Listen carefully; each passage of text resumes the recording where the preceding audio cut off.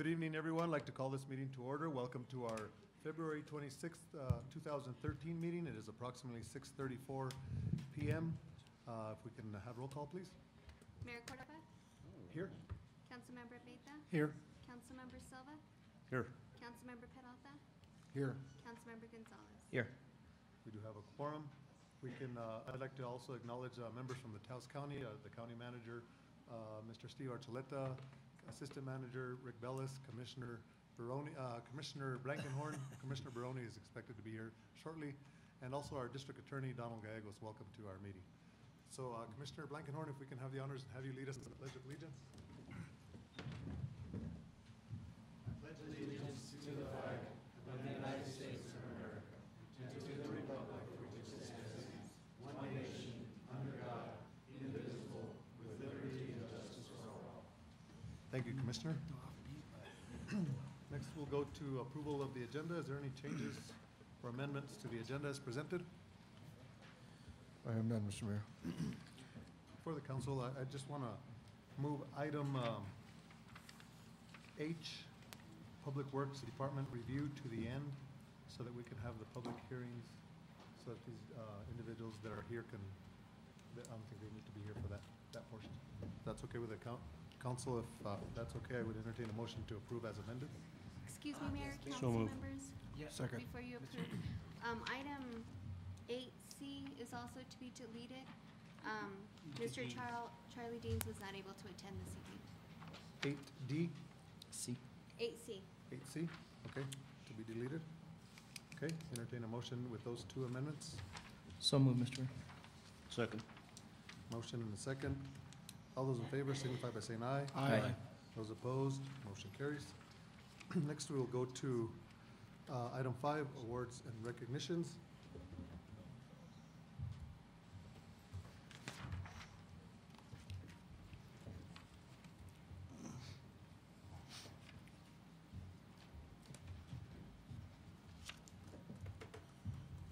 If we have Feliz Espinosa in the crowd, we have Feliz Espinosa here. There she is.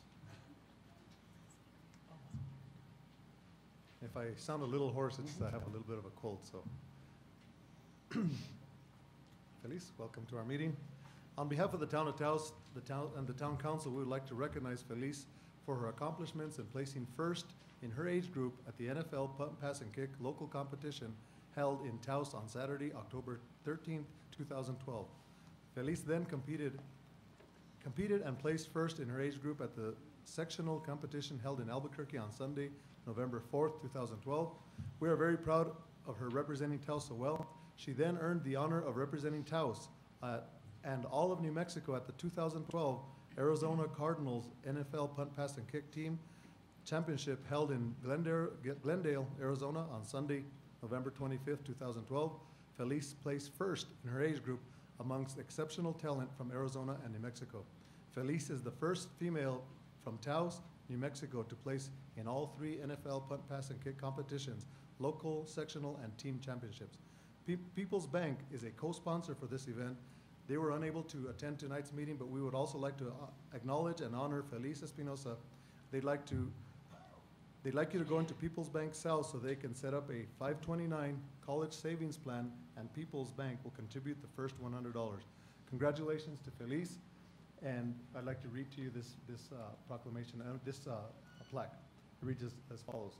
The Mayor of the Town of Taos and the Town of Taos Council present this award to Feliz Espinosa for her outstanding performance at the NFL Punt, Pass, and Kick competitions, for placing first in the local competition in Taos, New Mexico, with a total score of 240 feet 1 inch, for placing first in the sectional competition in Albuquerque with a total score of 264 feet 11 inches, for placing first in the team championship in Glendale, Arizona, with a total score of 251 feet 3 inches. Presented this 26th day of February 2013. Congratulations. Thank you.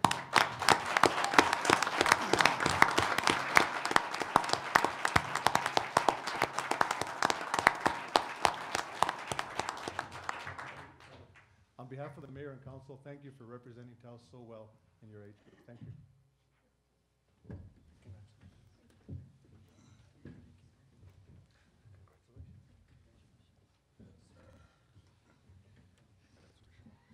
congratulations to the parents as well. Congratulations.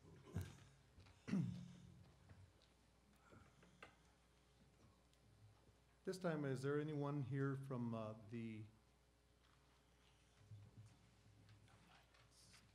see, I have it on my agenda. Let me see if there's a Nonviolence works. from Nonviolence Works here. Todd. If you could come up with this.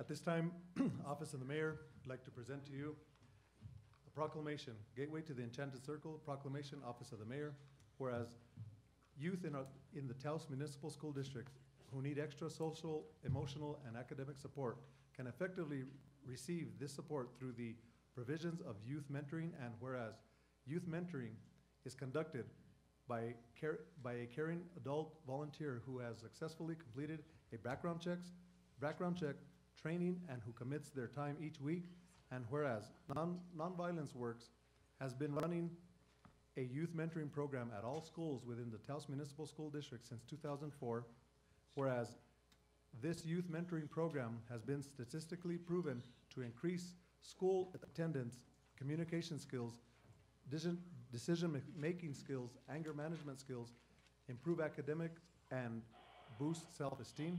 Now therefore, I, Darren Cordova, Mayor of Taos, do hereby encourage all citizens, businesses within the town of Taos, as they are able to participate in Nonviolence Works Youth Mentoring Program for the benefit of our community.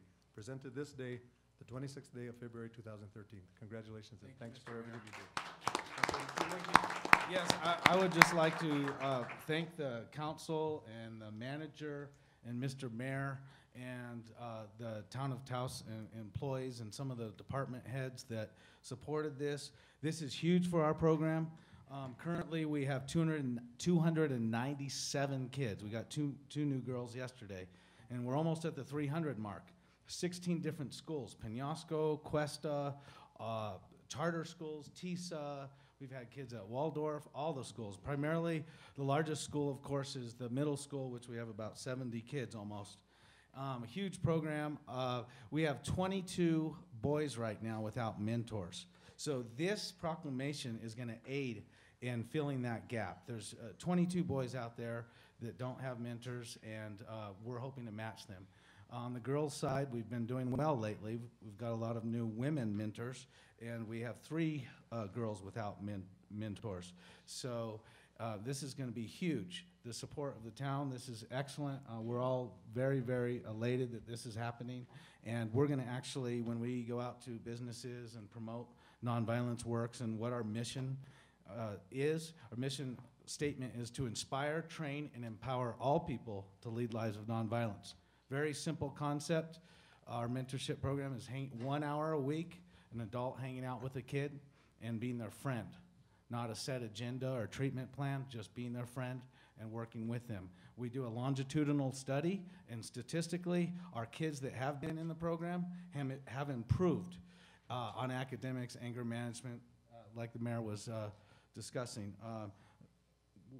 Without any further words, I just would like to say thank you so much to the town of Taos. This is huge, and we're gonna spring from this and continue to grow in a positive direction. Thank you. Mr. Gravel, Mr. Gravel, I just want to extend our sincere thanks for everything that you have done and all the volunteers involved with Nonviolence Works. That's individuals such as yourself that make up the very fabric, that volunteer, that assist our youth that we really need. So thank you again. Appreciate it. Thank you.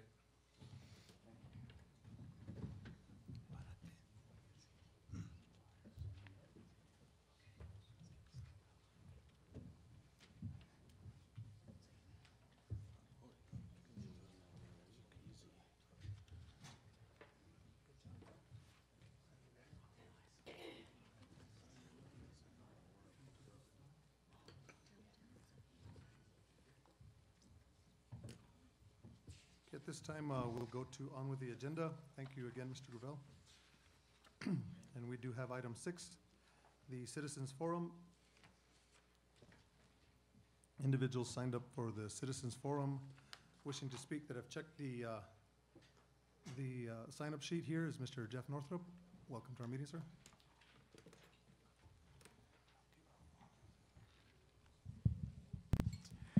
Thank you. I have a very brief statement. I've spent a good part of my life over the last 18 months watching this sorry command center saga unfold. It has become a litmus test separating the honest from the corrupt. All 5 of you are corrupt and do not deserve to be in a position of public trust. I ask each of you to do the right thing and resign immediately. Any questions? Next, we have Mr. James Gherkin. Welcome to our meeting, sir.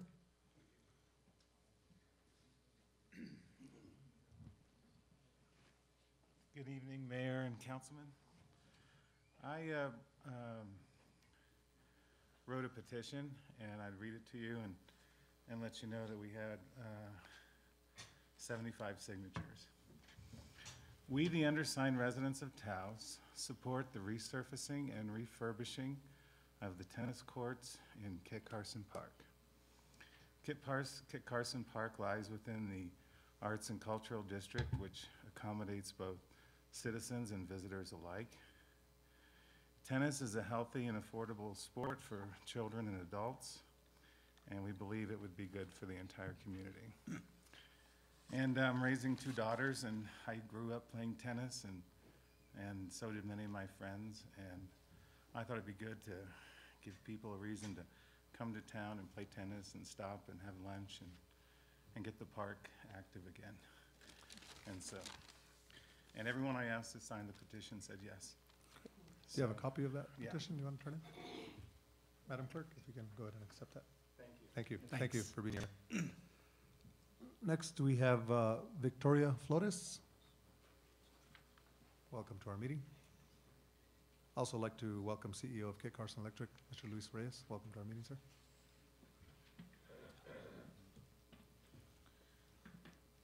Hi there.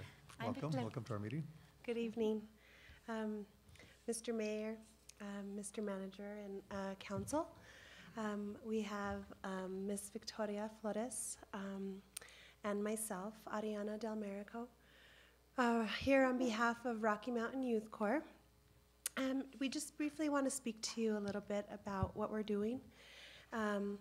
We're currently on a real big push on recruitment.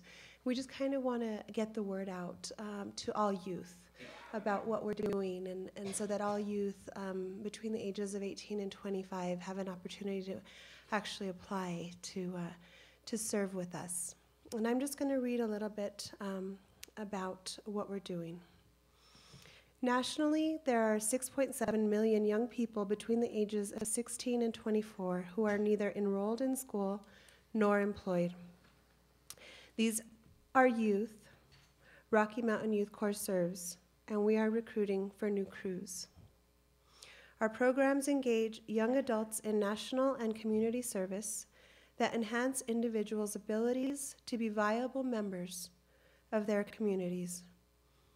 RMYC provides job training, certifications, and structures the development of interpersonal skills that lead to greater employability after the Corps or success in further education. It is our mission to be a stepping stone to new opportunities. We are currently hiring 3 conservation crews that will begin their orientation on March 26th. We are looking for young men and women between the ages of 18 and 25 who are willing to challenge themselves and work hard to improve their communities. Interested applicants must be willing to leave town for 8 days at a time, live and work in the outdoors for 5 to 9 months. So these are our terms. We have 900-hour terms up to 1,700 hours. Rocky Mountain Youth Corps is a positive, healthy environment where young adults have the opportunity to learn and grow. As part of RMYC's AmeriCorps program, Corps members are paid for their time, a living stipend, as well as an AmeriCorps Education Award upon completion of their term of service, from $2,500 up to $5,500, depending on their term of service. So this is an incredible incentive that we are proud to offer. They will also receive several certifications ranging from chainsaw operation and maintenance to incident command system introductions. That is all. We'd like to we'd like to challenge you, Mr. Mayor, Mr. Manager, and Council, to pass out at least 5 applications to young people in this age range, along with the position descriptions. We certainly appreciate it. Be happy to do that. And Miss Victoria is going to do that now. I'll pass these out. And just to support what Ariana is saying is that a lot of our youth really can benefit from what AmeriCorps is designed to do in the communities. The way that we interact with the community gives the youth an appreciation for how complex it is and all the different dynamics of a community. And in doing that, they are really inspired to continue that process, as well as the incentive for certifications and education, and realizing what it means to further that. But in order to get the youth in the door, we need to work together in order for the word of mouth, to really let the Taos community know that we have this wonderful program for our community and for the youth, and we have to take advantage of it so that they can expand and kind of see what's out there and value community. Right. So Councilmember Peralta, a question? Mr. Mayor, if I could, just a real quick clarification. You said you're going to be hiring 3 crews now in March. How many individuals to a crew? 7. So that's a total of 21 youth. And in your program, how many can you place in positions besides the conservation crews that are coming up? What other projects do you have? Well, in addition to our conservation program, we are currently operating our energy efficiency program, where we are weatherizing homes. They just began their term of service in mid-January, and they will graduate in August. And there are a total of 8 of them.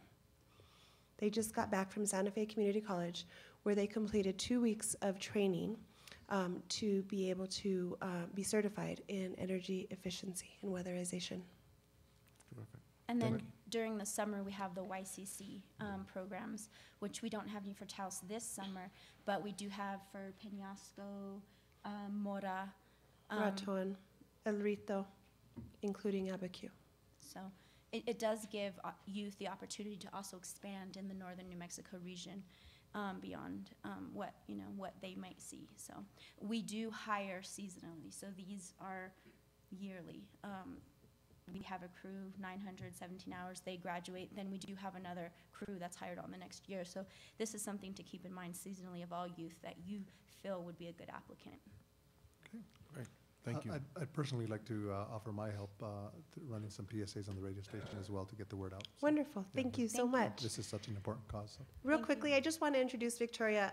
She is our learning lab supervisor, so she's working with the middle school age kids who have been expelled or suspended from the public school system. And she has just been promoted to our recruiting and transition coordinator. So this means that we're going to be putting forth that commitment at Rocky Mountain Youth Corps to this position, so that it starts from the very beginning, that relationship at recruitment, through their process as they're serving their term, and then also into their transition and as alumni, so that their service to our country continues even after their term of service. Great. And that is captured through this relationship. So I'll be here more. Congratulations. Congratulations on your Thank you. position. Thank you. Thank Can you I for your bring these time. up? Sure. Okay, next we have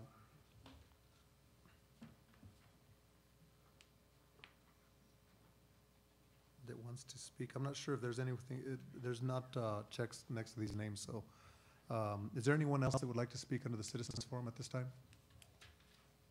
I'd like to also welcome board member from Kit Carson Electric, Luisa Mailet. Welcome to our meeting. I didn't see you earlier. Welcome to our meeting. Welcome to our meeting, sir.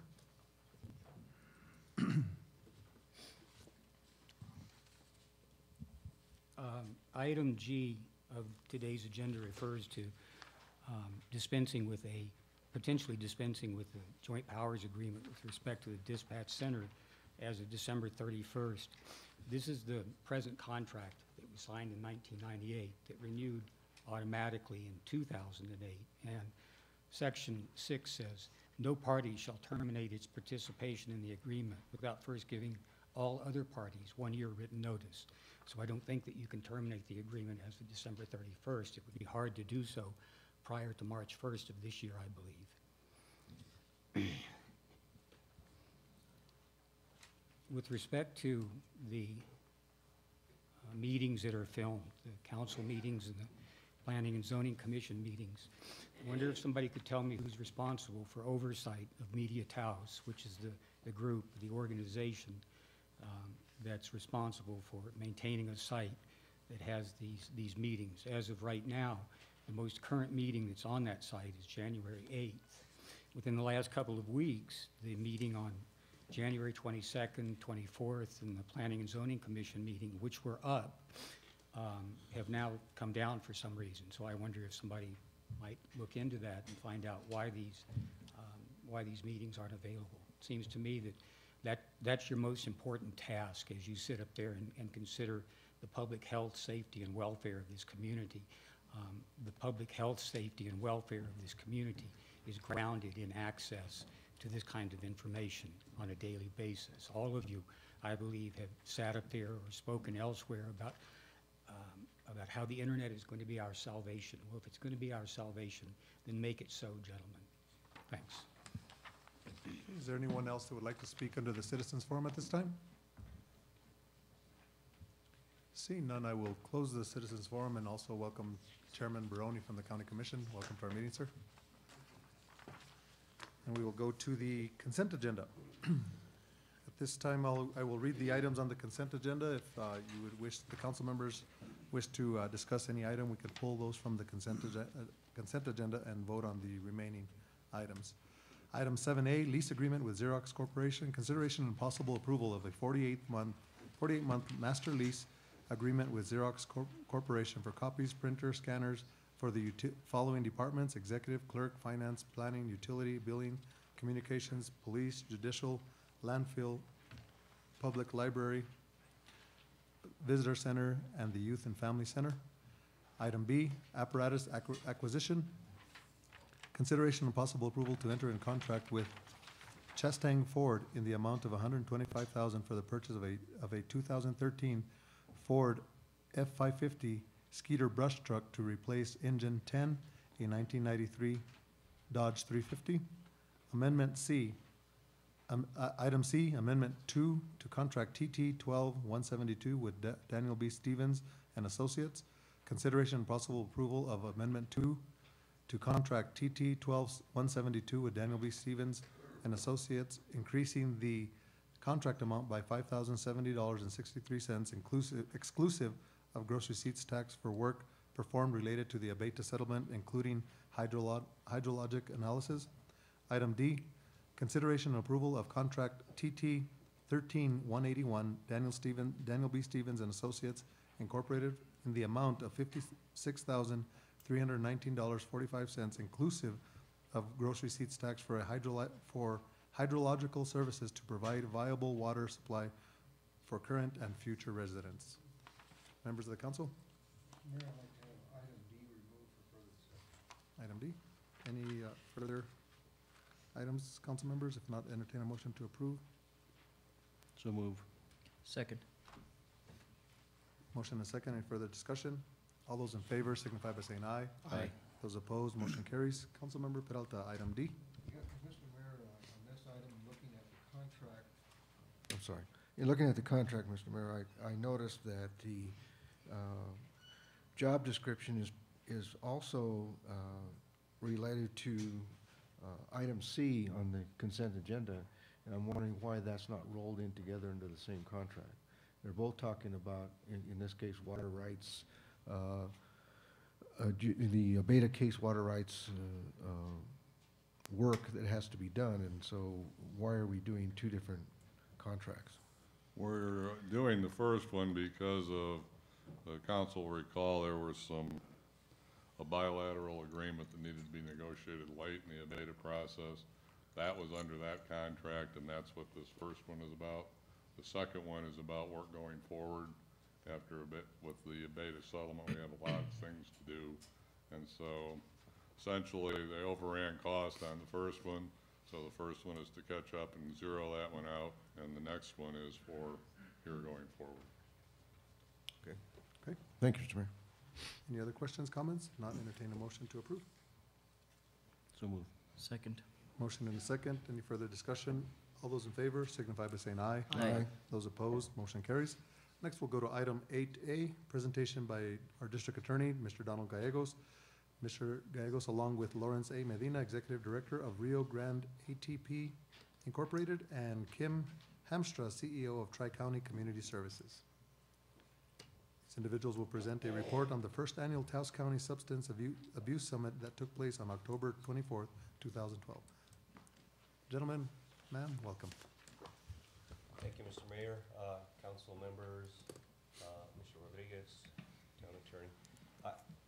I'm going to be brief here. The important stuff is going to be reported by my colleagues here, so I was just going to stand up so I could make a quick exit. I guess that's that plan is shot now. That's all right. I may have to leave and work on some legislative matters where I've been. Some time ago, the matter of substance abuse has always been a problem, has always been an issue in this community, as you all know. And Mr. Medina and Ms. Hamstra did something that I believe needs to be pointed out and also needs to be commended, in that they got their two agencies together, and along with other agencies, they approached me, and I thought the idea was an excellent one. And we decided to hold a community summit, which was to be comprehensive in nature as much as we could, dealing with almost all the aspects involved, everything from the criminal justice system to the mental health system, and obviously the substance abuse issues themselves. We participants were many from throughout the county. We had a tribal participation. We had from the schools. I want to point out and recognize that Councilman Gonzalez, I believe, also attended, and Chief Coke. And so we did have quite an interesting time. They'll get into a little bit more detail on it. But the bottom line, Mr. Mayor, members of the council, is that substance abuse obviously has to be looked at as a whole. You know, the old saying about you can't arrest your way out of the problem is certainly true. I will say by the same token that there aren't people in jail or prison there because they just smoked a joint. That's a fallacy, and that just doesn't happen. But we do have issues dealing with dual diagnosis, such as mental health plus addiction to substances. We do have substance abuse that then either exacerbates or contributes or does something towards domestic violence, DWI, trafficking in drugs, use of drugs, and what's become probably the most troubling and most complained about recently has been burglaries, larcenies, forgeries, embezzlements, frauds, those kind of things. So with that in mind, you know, the agencies came together. They presented actually took, I'll let them talk a little bit more about it, but I was just happy to be part of the process. And what we'd be asking you today is, obviously all of you I know personally are concerned about the issue, and we would be looking for ways that you can support us publicly or otherwise. We did approach the county. They were very gracious, and they have also supported us publicly, I believe, with a resolution. The goal we're hoping to is to start, even in this phase of Tea Party politics and shrinking budgets on the federal level, we still believe that there's a way to hopefully maybe target resources from the federal, the state, and even the local level, with the particular goal of making Taos a recovery-friendly community, county, if you will.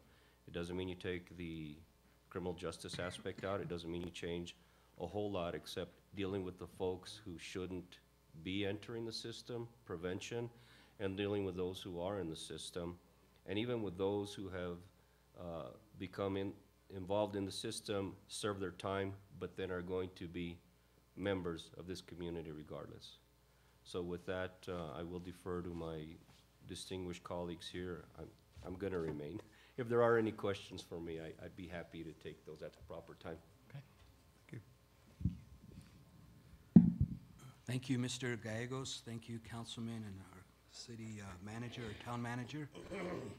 First of all, just really want to thank our district attorney for his support in this efforts and his staff that sat on our committee. So again, thank you. Again, I'm Lawrence Medina. I'm the executive director of Rio Grande ATP. Treatment program we've been established out of Embudo for many years, for 33 years. And we were known for our inpatient, but currently we're providing outpatient services here in Taos. We're fortunate to live in Taos County, a beautiful place and a wonderful community. Still, like all communities, we have our challenges: substance abuse and mental health. We are here today to share with you how residents of Taos County came together to address the problem we are faced with. Taos County is ranked amongst the top 10 counties out of 33 with deaths related to alcohol and drug overdoses. A recent study released by the Department of Transportation showed Taos County having a 43% recidivism rate in DWI arrests compared to the state average of 41%. The idea of a substance abuse summit came to light as a result of a national movement that is themed promoting a recovery-friendly community. We base this that there's a lot of community members and families that are hurting due to substance abuse and mental health. Some of the goals, or the main overarching goals for the summit, was to heighten awareness of the problem of substance abuse and mental health. The second one that we felt that was important was empowerment of community members, families, and individuals to seek solutions, that we believe that the solution falls within the community. As a result of the summit, we put together a committee to help put this together, and we were blessed again to have the district attorney and his staff participate. Tri-County Community Services, of course, Rio Grande, Taos Alive Coalition, Taos County DWI. We were fortunate also to get participation from the Taos Pueblo Behavioral Health, CYFD, Public Defender's Office, Holy Cross Hospital, Vista Grande High School, and representation from the faith-based community. On October 24th of last year, we were surprised the day of the event by hosting over 300 participants and having over 30 agencies set up booths to showcase their services. It was held at the Kachina Lodge, and thank goodness we had the space, but we were expecting, we were happy if we got 100, so it was really, really great to see the great attendance. Our keynote speaker is well-known resident Ed Cardenas, a social worker who kicked off our event. Discussions focused on 8 areas, as our district attorney mentioned, and it broke down into legal, medical, family, treatment, Taos Pueblo, prevention, faith-based, and youth. This included breakout session allowing community members and professionals to provide input not only on the problem that we are faced with, but solutions. The community voice was heard, and it was documented in a report that was presented in your packets, I believe, and I also have some extra ones here if anybody would like a copy.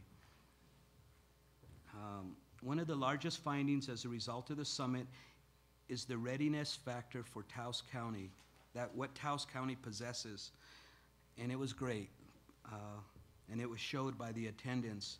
3 themes that reoccurred throughout the day and that are continuing relating to substance abuse that's hurting our community and mental health. And these 3 themes are the need for solutions, the need for continued cooperation, and the need for a greater community awareness by allowing access to services to allow community members to get help. And with that, I'm going to turn it over to Kim Hamstra with Tri-County Community Service and talk about the outcomes. Hello, pleasure being here. Thank you. So we really want to focus on some things that we can do. And a lot has happened really since the summit. Like I said, we were hoping for 100, we got 300 people. Is looking at areas that really can support recovery-friendly means more involvement. So we have been focusing on 2 really huge issues, and that is crisis care, access to care, and then also having more treatment opportunities in Taos. So one of the things we've all been working hard, we're working with the police, Holy Cross, other providers, community members, UNM students. We are looking and asking for support to start a 24/7 mobile crisis unit for mental health and substance abuse. One of the issues that many community members are talking about is access was difficult, and crises would happen, or they would need treatment after 5 o'clock on Fridays. You can't decide when a family member is going to become depressed and needs help. So we have been working on this and getting more and more support to make a therapist, trained community members available to support police, the police to call us, community members to call providers and other community members to get people into treatment. And it may just mean going to somebody's house and saying you care. This has been done. We are interviewing other towns that are doing this now and picking out the pieces that work best for Taos. It's exciting. We started out, I think 4 or 5 people were talking about this, and when we asked for letters to give to the county commissioners, within 1 week I got 180 letters just saying we need this in Taos. So the exciting part is Taos is ready and wanting to step outside the box and make recovery available, and not just 9 to 5, and not just going to a doctor's office, but dealing with people that really care. So that is really one of the priorities. The other one, which has been a dream, I think, for all of us doing substance abuse treatment, is the sad truth is there's outpatient treatment, and there is a social detox. It's a 7-day program in town. If a person wants more treatment or goes into crisis, they have to leave Taos. They have to get into a police car or be put in an ambulance and taken to Las Vegas. If they want some longer-term substance abuse, they need a few more days to get the help they need to be comfortable. They have to go, the closest is Espanola, then it's farther out. They have to go to Santa Fe, Albuquerque. We have people that go to Arizona. People want to stay in their home. So what we are asking also for is support from the council to support us to start looking into what, out of just not having a name, is Respite House, is a place where our people that live here can go and get support. And it's not just therapists, it's people that care. So not to I could go on with this one forever, but it would allow our community members to help provide some care, to provide treatment, but the bottom line is our community can all become involved, and I think it'll deal with some of the legal issues, is we can look at some recovery-friendly alternatives to jail, or some treatment when they leave jail. There's a place they can go to continue to help them.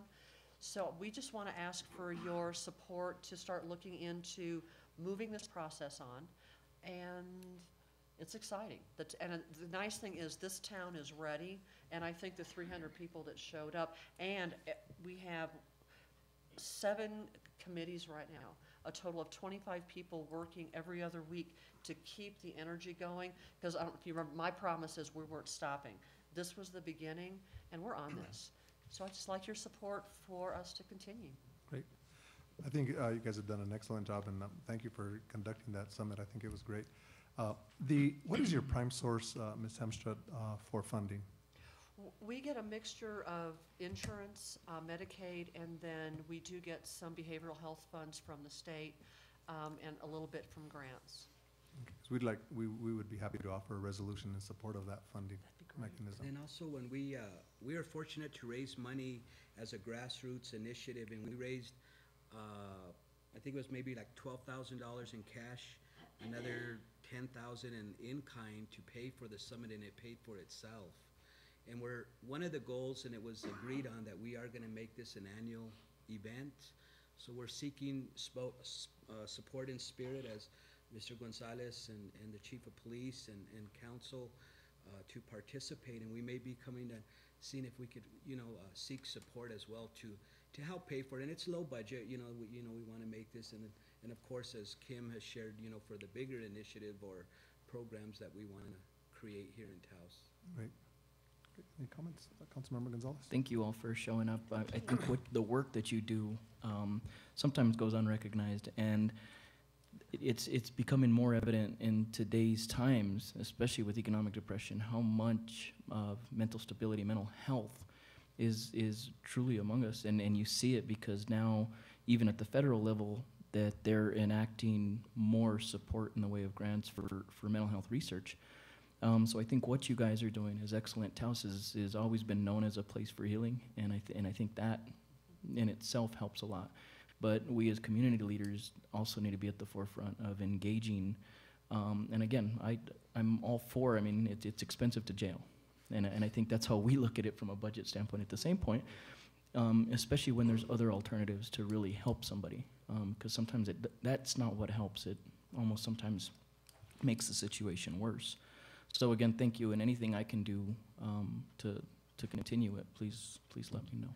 If I could add one thing, I know the county commissioners are going to DC this coming week to present, and they're taking some of our information to ask for support. And I would just like to ask, I think you all are also looking at a trip to look at some support, is if you would take our ideas and see if there's, at the federal level, face-to-face, to get some things going for Taos. I would recommend that you meet with our manager to discuss the options and what we can do as a body. But I think a good place to start is the resolution in support of. I think that's a good place to start. Okay, any other comments, questions?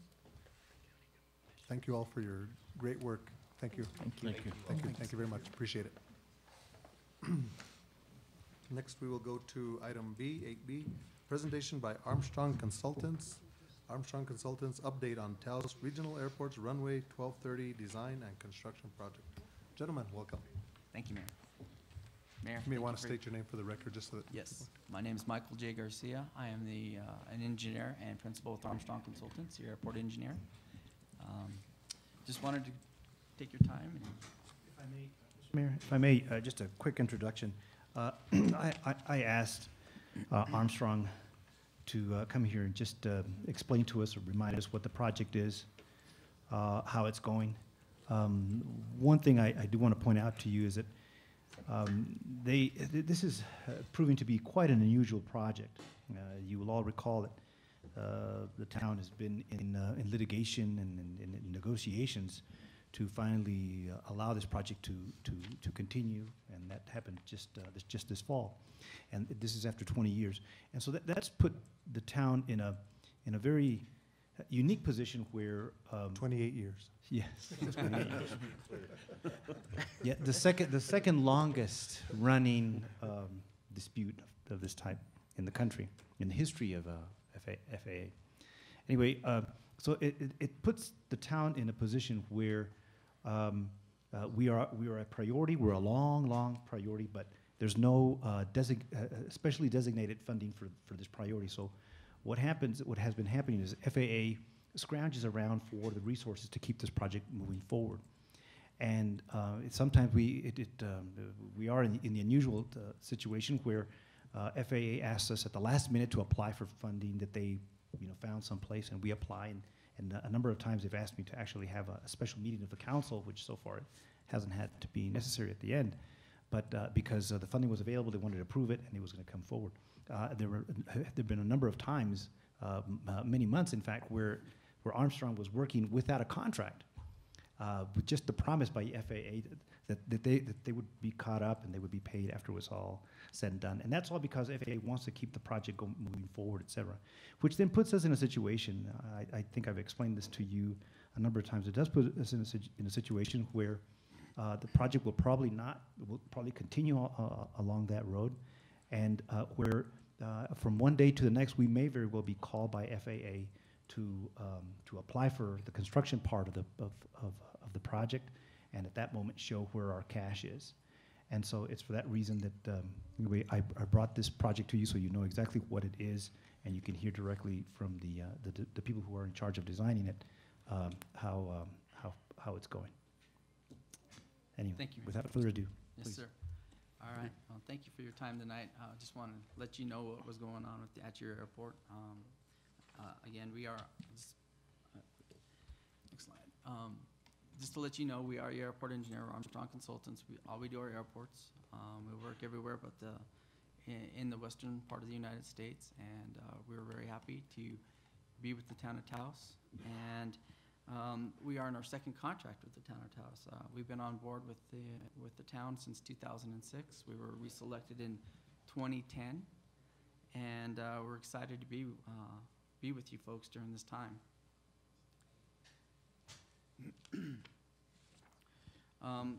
But enough about us. I want to bring you up to date on your project. Runway 1230, the milestones. Had quite a few milestones within the past year.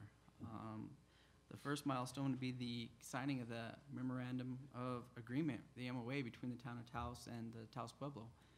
That was very exciting to get that done in December of 2011. That allowed the EIS to move ahead and allow the FAA to issue a final determination on your EIS.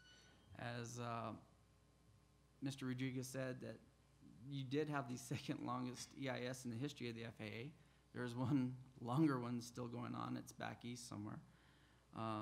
But it was a milestone, and that's to be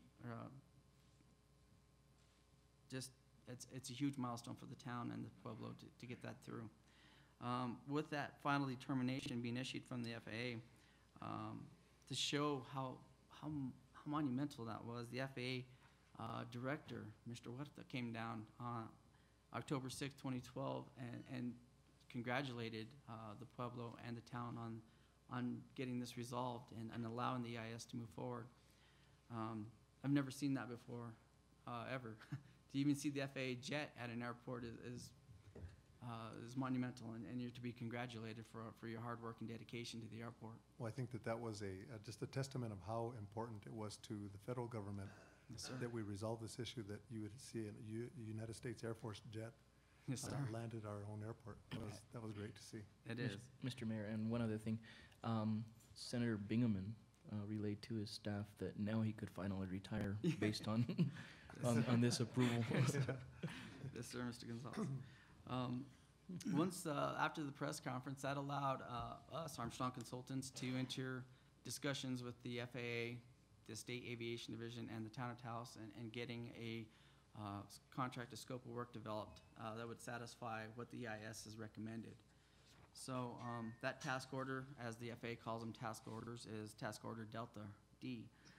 That task order contained two elements. Element 1 is to relocate the existing runway 4-end per the EIS.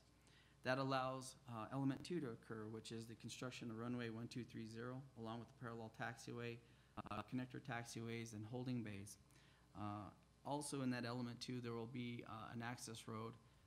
They call it, I'm not allowed to call it an access road, I apologize. It should be a haul road per the FAA language, to be constructed in this task order. So that moved forward between the town and FAA and the state and us, so we're moving ahead.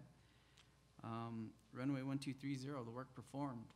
To date, we have the survey, all the survey completed that's required for designing this project. Along with that, the geotechnical fieldwork was completed in February, well, close to the end of January, we'll call it early February. We have all that information now in-house. Our designers are hard at work right now, as a matter of fact. We have been working really closely with the FAA, the State Aviation, and the town of Taos to make sure our preliminary drawings are within the EIS, as well as the new FAA design guidelines. They just issued some new guidelines last year, which makes it a little challenging. So we are working closely with them. We've gone through 6 preliminary designs, to be quite honest with you, on the layouts. And today, while we were here in Taos, actually with Mr. Thompson, the airport manager, got a call from the FAA saying they really liked our number 6. So I think we're heading in the right direction. I think now we got a good grasp on what we need to do. We'll start doing the 3D modeling and making it look like it's supposed to. The upcoming milestones. One thing you will see, and as Mr. Rodriguez told you earlier, one of the things that happened was towards the end of the federal fiscal year in September, The FAA basically scrounged up money from the entire FAA budget and said, here's, because you have now risen, you are the FAA's priority, believe it or not. I mean, there's a lot of big airports out there. You got LaGuardia, you got Chicago O'Hare, and DIA, you got Fort Worth. But you're up there with them, challenging for money, which is unheard of. This is a milestone, and that needs to be understood, I think, by the town and the council and mayor, that you are now at the forefront. So when, at the end of that federal fiscal year, they got as much money as they could, and they said, let's get this thing started to, under contract to get designed and things like that. So that is where we're at, and that's how we got to this point. What that allowed us to do is kind of get us to where we are right now. You will be seeing the completion of the design, because we took the design as far as we could with the money that was available. So you will see another contract from us to get the final design completed this year, and that's our goal no matter what. So we will get that. We will be working with the town of Taos, FAA, and the state aviation on that. The construction phase is what we're shooting at, is looking towards 2014 fiscal year, the federal. We get it designed this year. We'll be ready to go, hopefully early in 14. And that would be breaking ground, have big ground-breaking ceremonies, and getting this thing rolling and seeing it to fruition, and what you all have worked for so hard and for so long. I think it's exciting, and that's where we're at. When, Mr. Garcia, when will we see the, you mentioned that you were making 6 designs, or you have had, we've just seen conceptual designs so far. Yes, sir. When will we see the final design? I can get them to you tomorrow. I'd like to see, I'd like to see it, not tomorrow, but, absolutely. Just for distribution. We start obviously, seeing for Mayor, there's things, now that we have kind of a handle on it, you don't want to start, sending things out that haven't been approved, so. Sure. But now that we actually have FAA concurrence on this final one, it sounds to date, we can definitely get that to you. Yeah, once you know that you're confident that it's the final one, I'd like to see it. Yes, sir, absolutely. Okay. Councilmember Gonzalez? Again, just the overall design and the amount of time that's been spent on this, Sir. it's very, very refreshing to see that the progression is really real and it's happening. Yes, sir, absolutely. It's almost like one of those dreams you want to pinch yourself from to wake up from, because it has been so long. And I like the fact, the design plane is a Canadair CL600, which is a pretty decent sized plane. Sir. I do know that when the FAA was trying to land here, they did experience the crosswinds effect, and so they almost had to choose an alternative airport to land and then drive up to Taos. Mm-hmm. So I think it kind of hammered home the importance of what we were trying to achieve and what we're trying to do. So again, Mayor, thank you for the negotiations with the Pueblo also to get it rolling. Sir. Any other comments? Councilmember Quiroga? Mr. Mayor, I just have a question for you. Runway 4, Sir. you say relocate threshold to the north. Could you explain that to the public, what that means? Yes, sir. Basically, all we're going to be doing is shortening the existing runway, and that has to occur because there are what they call runway protection zones. Acronym, FAA is famous for acronyms, is the RPZ, off of the end of a runway. It's a safety zone, and if we didn't relocate that RPZ would not be entirely on your property. It would fall over to the west on other property. So with that relocation, it puts it all onto the town's property, and there's no problems. Does that shorten the actual runway or not? Yes, sir, it will. By how much? 420 feet.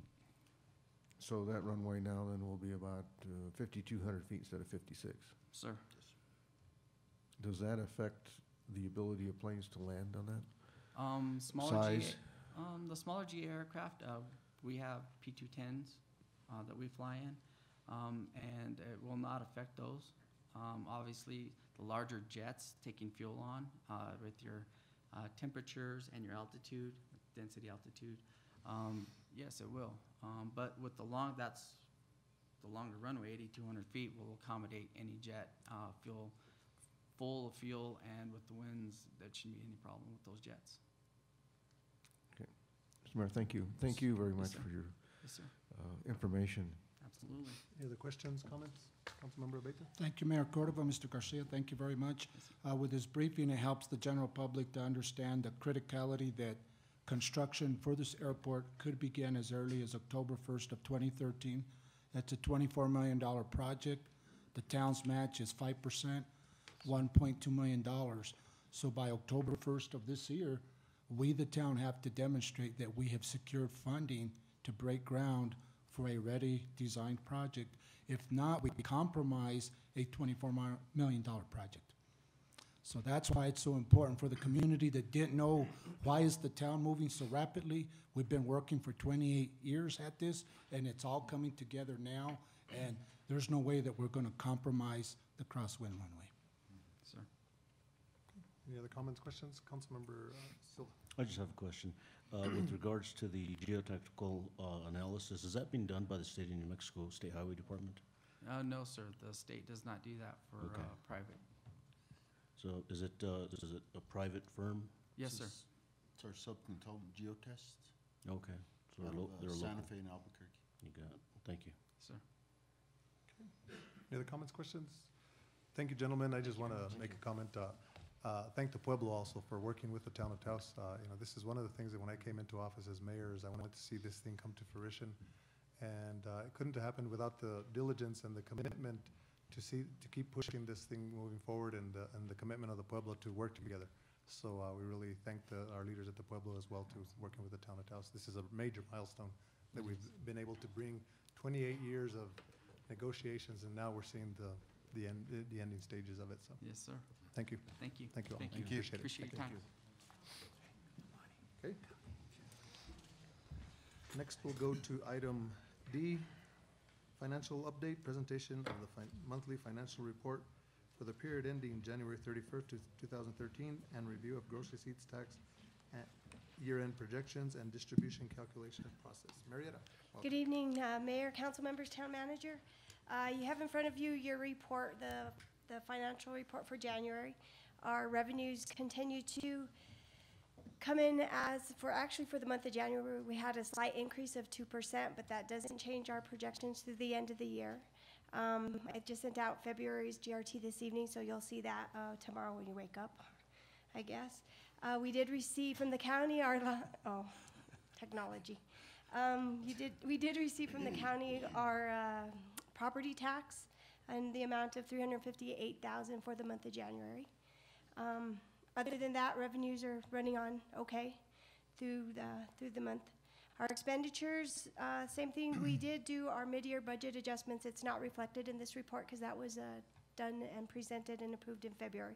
So when you see February's report, you're going to see some major adjustments to the expenditures line items on those certain departments that we did do decreases on. Capital projects, we did finish off two big projects with actually money completion of 100%, Del Norte project, and we also did Dillon Sewer Lane project. We completed that, and we're in the works of the library carpet. Well, at the report time, it's already done, but it was through the bid and award phase on the carpet in the library, but through February, it's already done. So just a little bit of that. The airport design continues to go forward. You'll see the reflect on the money amount here is not spent by much. It's in the Fund 52, but we did process a big payment of a couple $100,000 to these guys that just presented their hard work to you. So you'll see that in next month's report. Also, continue work on the FTA grant for the bus shelters. And other than that, on the construction, it's a slow time, obviously, with the year. At the time of the year, hopefully we'll pick some of these up and get those designs done going through construction now in the spring. And debt service, nothing. Most of our debt service payments will be due in May, so you'll have pretty much non-activity. Behind the scenes, we're doing all the work, but not the actual payments. So you can see just the figures, the year-to-date of collections through the month of January, $6 million in revenue, and expenditures at $5.4 million, leaving us with an ending balance right now of about $1.8 million. just the couple of charts, the graphs, and then just on the special revenue funds and the enterprise funds with anything there. So I stand for any questions right there on the report. And then we'll just go on a little detail of the couple of charts that we have for our projections, how we calculated them. Thank you, Marietta. Just want to compliment the manager, Marietta, and all those involved in working on it. I really like the presentation, the way it's looking. I know that the council wanted to see if we changed the way the presentation of our reports, and we wanted to see a monthly report, just the criticality of how the economy is going and just monitoring our budgets. And I really like what I see. I like the graphs. Everything just makes a lot of sense. And just want the constituents to know that because of this, we're operating solid in the black. You know, we're running solid budgets. We're having to cut, make critical cuts, but ensuring that we don't cut services to our constituents. So I thank you guys for really keeping an eye on this budget. Councilmember Peralta.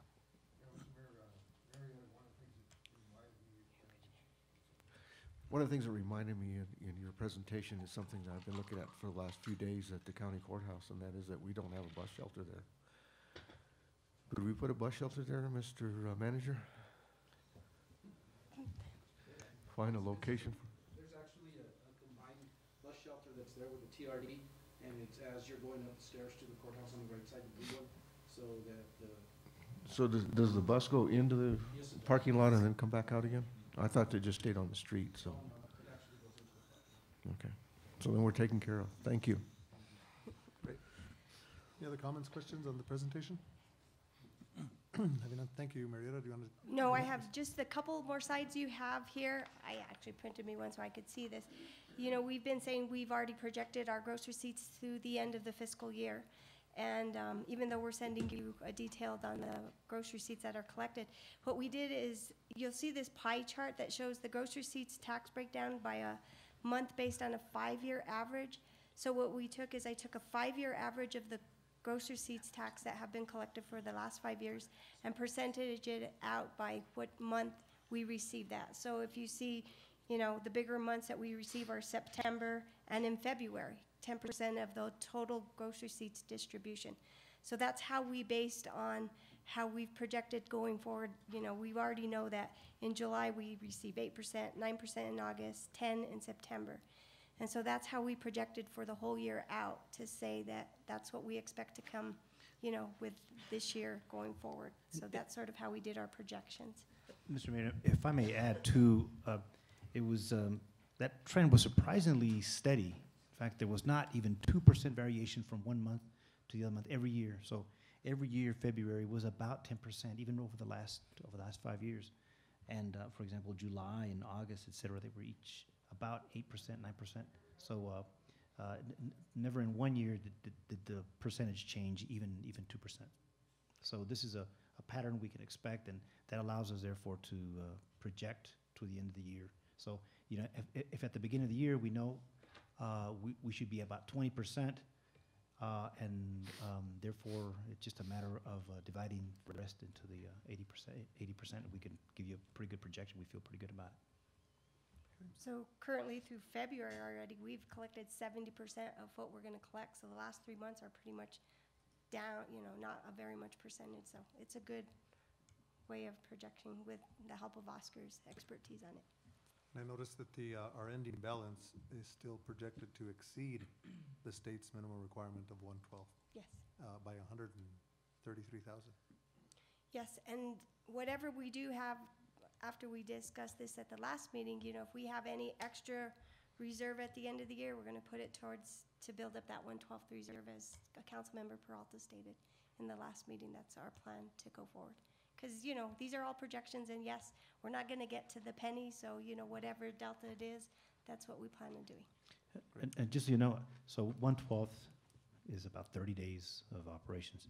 So what we have right now is about 35 days. Yes, it's more than the 30 days, but there's a lot further to go.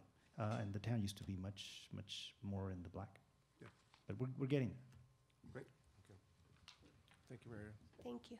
Thank you. Okay. Next, we'll go to item E, Resolution 1306, Public Records Inspection and Fees, Consideration and Possible Approval of Resolution 1306 superseding Resolution 1006, which makes public records available for inspection and copying while establishing reasonable copy fees for public records to comply with state law and town ordinance. This resolution includes increasing copying fees and adding fees for oversized documents such as maps and plans. Yes, sir. Mr. Mayor, this is an attempt by us to try and just update what we charge for that service right now. Update it in two ways. First of all, it just recognizes that a lot of the information that we're being asked for and that we're providing is now going out electronically. And that seems to be a pretty aggressive trend. We expect that is going to continue at least for some time. Anyway, and so the good news here is that a lot of the requests are just handled via email or some sort of electronic copy. In fact, there's now a growing trend, which we're very happy about, that people come in when they ask for big documents, that they bring in their own PDF machines, we just think that's fantastic. Now, but there is still 12% of the requests that we get are still hard copies, and many of them are for quite a few copies. Anyway, so what we're proposing for you here is a situation or a fee schedule whereby the first 3 copies are free. We don't charge for the first 3 copies, and there's a lot of people in that 12% that come under that, and everybody else from that point on would be $1 a page, which is a market for the state.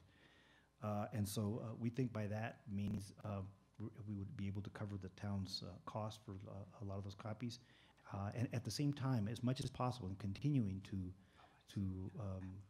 digitize a lot of our records so that we can send them on to people electronically or even post them online. We're trying to do that as much as possible as well so that people can help themselves whenever they want to a lot of those public documents. Okay. Any other comments, questions? Just want to let for the public know, and I mentioned this during my State of the Town address, is we receive a lot of public records requests in comparison to the city of Roswell, Ruidoso, Farmington. The town of Taos receives more than those cities combined. That's just shows you the magnitude of, and I'm just, I have the statistics there, but for a city like Las Cruces, we receive more than the city of Las Cruces. And they have 70,000 plus residents, and we have 5,000. Yes. So it's and pretty. Rio Rancho. And Rio Rancho. Yeah. And Rio Rancho. So it just shows the magnitude of how busy our town clerk is. Any other comments, questions? What is the new rate again, Oscar? $1 a page after the first 3 pages. The first 3 pages are free. Okay. And Mr. Mayor and council members, if I can also add that other municipalities do charge for emailed records, and the town of Taos does not charge for that. But they are free if they choose to If they're have emailed, them yes, emailed. it is. There's no charge for that. Okay. Yes. And again, our goal is to have as many documents as we possibly can online so people can help themselves directly to those documents. And so over time, hopefully this will go the way of paper checks. Okay. Councilmember Abeta. Thank you, Mayor Cordova. Just for an example, if you were to retrieve a 5-page document under these terms with the town, the first 3 pages would be free, the next 2 would be $1 each for a total of $2. If you go to the county, since our commissioners are here, very fair and competitive. 5 pages at the county is going to run you 50 cents a page or $2.50. So you could see that we're very fair and consistent with the county and in other municipalities. Okay.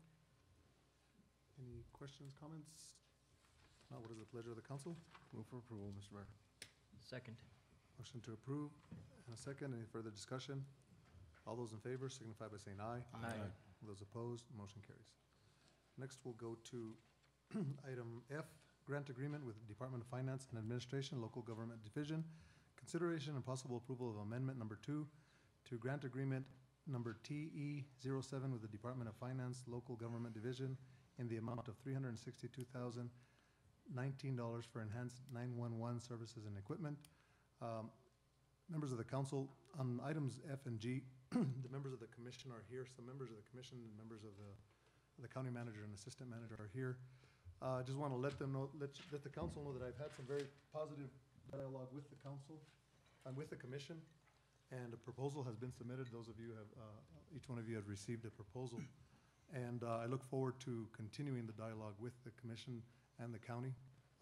This is an attempt to merely secure the financing of the PSAP. We met with DFA, and they're starting to schedule all of the processes involved in granting these dollars. So, Oscar, did you want to make those comments there? And then I think the commission may want to discuss something under this item or the next item, and I'll open up. This isn't a public hearing, but absolutely welcome some comments from the commissioner. Okay. Yes, sir. Mr. Mayor, the only thing I would like to add to that is that DFA is anxious for us to execute the agreement. You'll recall that when this item came to the council last month, it was approved contingent upon us reaching a new JPA with Joint Powers Agreement with the stakeholders, including the county. We've gone a ways with that, and in the meantime, and we continue to work with them on that. But in the meantime, DFA says, well, look, at some point, someone's got to tell us that you will accept the grant, so that we can then tell Motorola to begin making it, and so that it then begins to arrive to you. Now, one thing they did make clear, I wasn't clear about this until they told us verbally or face to face, and that is the equipment won't arrive at the same time, all in one package. It will arrive in pieces, and what they need is for us to designate where that equipment will arrive, and that equipment will be in a place that has room temperature and there's some security there. And so with this, then we would be at some point immediately following up, telling them the address where that equipment will start to be delivered. So again, because it won't arrive in one piece, it'll arrive in several pieces. And so, and they don't want, or they recommend strongly that it not be in one location, and then when time comes to assemble everything, for it to be moved to another location. All of that movement then puts at risk the integrity of the equipment. Okay. Any comments, questions from the council? I think that we do have, like I mentioned, a proposal from the county commission that I've asked the manager, and I think I've expressed it to the council members, to respond to that based on input that he's receiving from the council members. Respond to that by Friday. But I think we need to make sure that DFA knows where we're headed on this. Of course, anything can be changed or modified as developments change. So what I'd like to do is entertain a motion to approve accepting the grant, and immediately after, I'd like to get direction from the council to direct staff to work with Kit Carson Electric to have a lease so that that is acceptable to the council, so that we can instruct DFA where to deliver the equipment, understanding that this may change. Mr. Mayor, I would be recommending, if with your permission, that just to be clear, that it be a lease purchase, not so much of a lease. Okay. So, if there's not any questions on the item F, I'd entertain a motion to approve. So moves, Mayor. Second. Motion and second. Any further discussion? All those in favor signify by saying aye. Aye. And those opposed, motion carries. At this time, I'd like to see if it's the consensus of the council to direct our manager to bring a lease purchase agreement to the next council meeting and put on the agenda the direction to where this equipment will be installed, namely the Kit Carson Electric Command Center. Is that okay with the council too? Mr. Mayor, I would agree to that, pending discussions with the county and the other stakeholders as to, there might become something else that comes up in the meantime. I think we have a little bit of time before we have to tell DFA specifically where it needs to go, but so that the community knows that we have some direction at least, that, it's a, Sure. I would say to look at the Kit Carson Command Center, but not exclusively at this particular point in time. Okay? And that, this will give, I think our next meeting will be March 12th? Yes, sir. So that gives a couple of weeks, and that's what I heard loud and clear from DFA, is a couple of weeks, within a couple of weeks, he'd like to know where this equipment is going. And this will give an opportunity, if we have to call a special meeting, we certainly can do that. Okay, Mr. Mayor, so would this Councilmember? give us a clearer picture as far as the lease agreement, as far as more solidified numbers Yes. with regards to where we're going? It is my hopes that they would negotiate with Kit Carson Electric a final lease purchase with all the numbers that, based on input that the manager has received from the council. Okay. Okay? Is that the consensus of the council? Okay. Okay, next we'll move on to item G, Resolution 1314, termination of joint powers agreement for dispatch services effective December 31st, 2013. Consideration and possible approval of Resolution 1314 directing the town manager to notify the Village of Cuesta, Village of Taos Ski Valley, and Taos County that the town will terminate the current joint powers agreement for dispatch services effective December 31st, 2013, and to continue to work with those partners to reach a new and more effective agreement. Oscar. Yes, sir. Mr. Mayor, members of council, what this does is that it just takes a step further along the lines that we have been coming up until now for months. We've been telling, what I've told you here publicly, recommended to you here publicly, that the current joint powers agreement is not acceptable, is not workable. The circumstances have changed, and we're not at all comfortable, and we're not in a good position with regards to the joint powers agreement. We've shared this with our stakeholders. I myself have talked about this in many forums, and so this is just a continuation of that position that the town has put forward. And so what this does is that it notifies everyone, it gives everyone a due notice that at the end of the current year, we will consider that joint powers agreement terminated. At the same time, we continue and we urge all our partners to continue to work towards a new joint powers agreement, as we have been doing so for months now.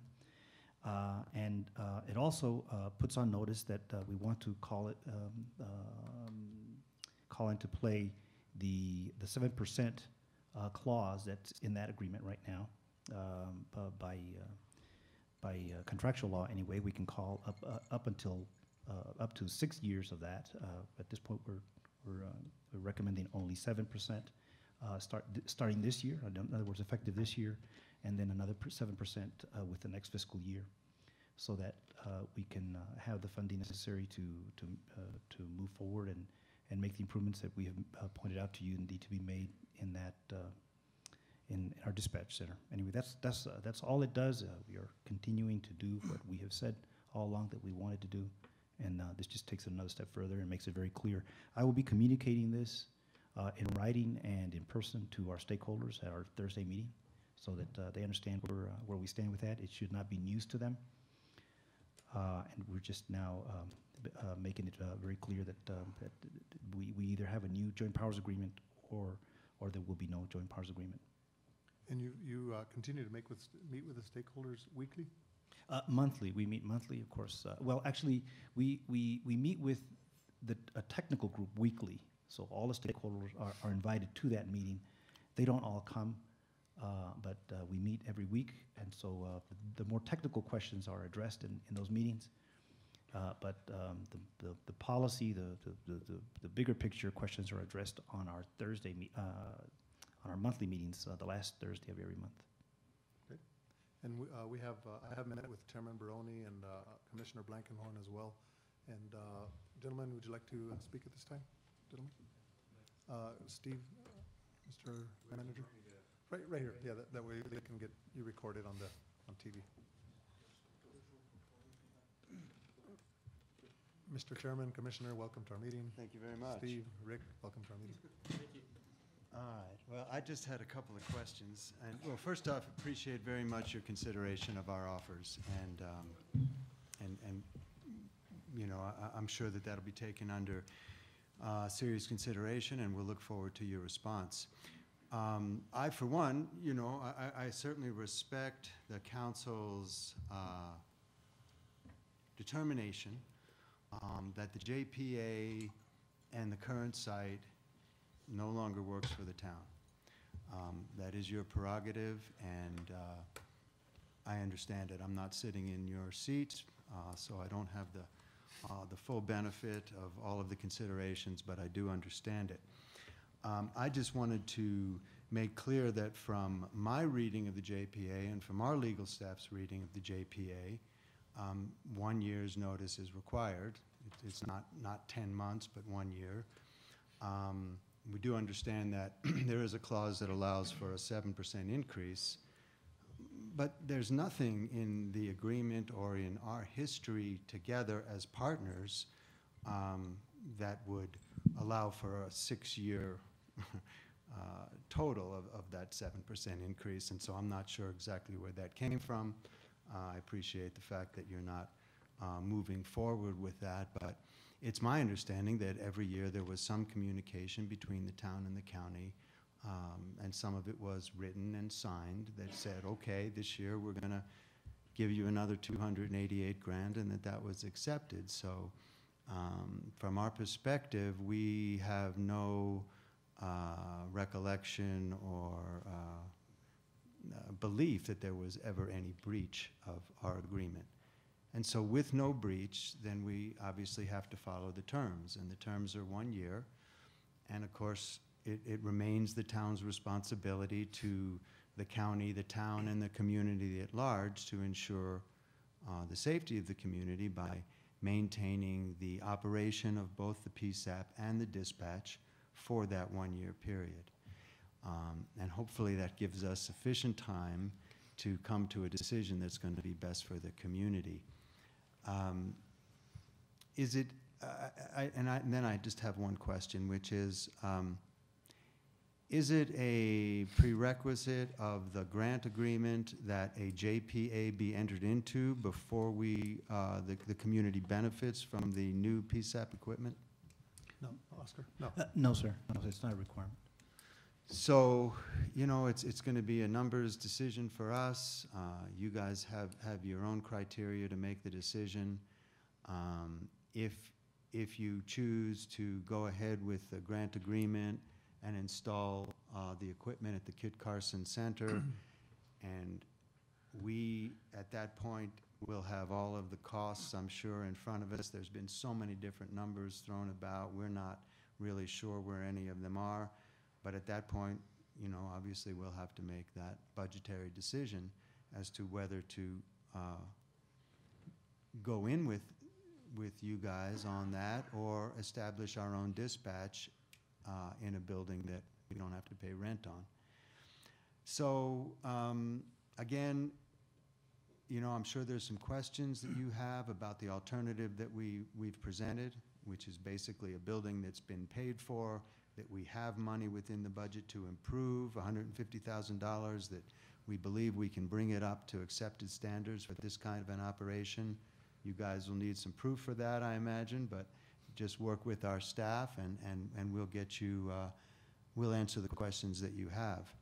And then you can consider that from your own budgetary position, and we'll stay in communication, and hopefully we'll all find a place where we can do this together.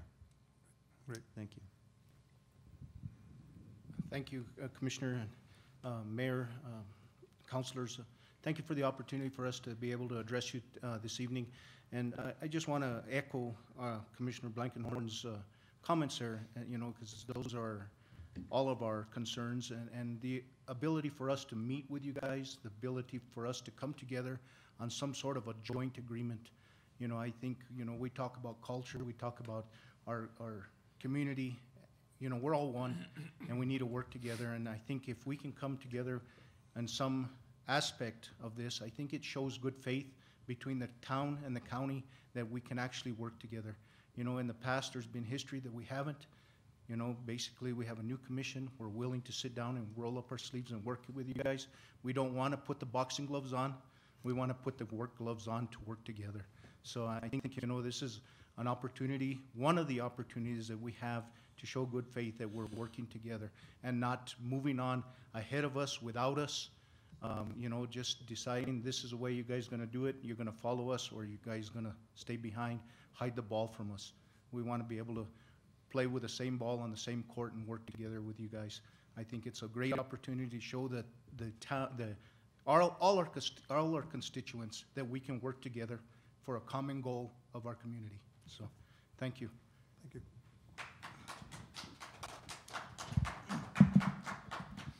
Mayor Cordova, Councilman, Mr. Manager Rodriguez. We believe that this proposal that we put in front of you addresses all the immediate needs that you guys have brought before us.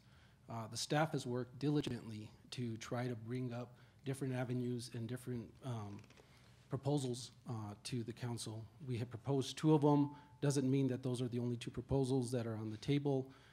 If there's other proposals that you guys want to counteroffer or talk to us about, we'd be more than willing. And you know, I'm not going to echo everything that was said by our commissioners. I just want to say that the county stands ready to work. We want to work together with you guys, and we're hoping that we can continue to do that in the future. So thank you. Thank you. Mr. Mayor, Council, Town Manager, as always, I appreciate the opportunity to address you and work with you and work with a number of you in different venues. Mr. Mayor, I think you and I, about almost 2 years ago, I guess to this month, were over in the Kit Carson Command Center in a pretty scary situation where we were getting phone calls from senior citizens that were piled under blankets, had no heat. We couldn't even tell them if and when there would be heat. Electric started going out, pipes started freezing in our housing authorities and our lower income housing.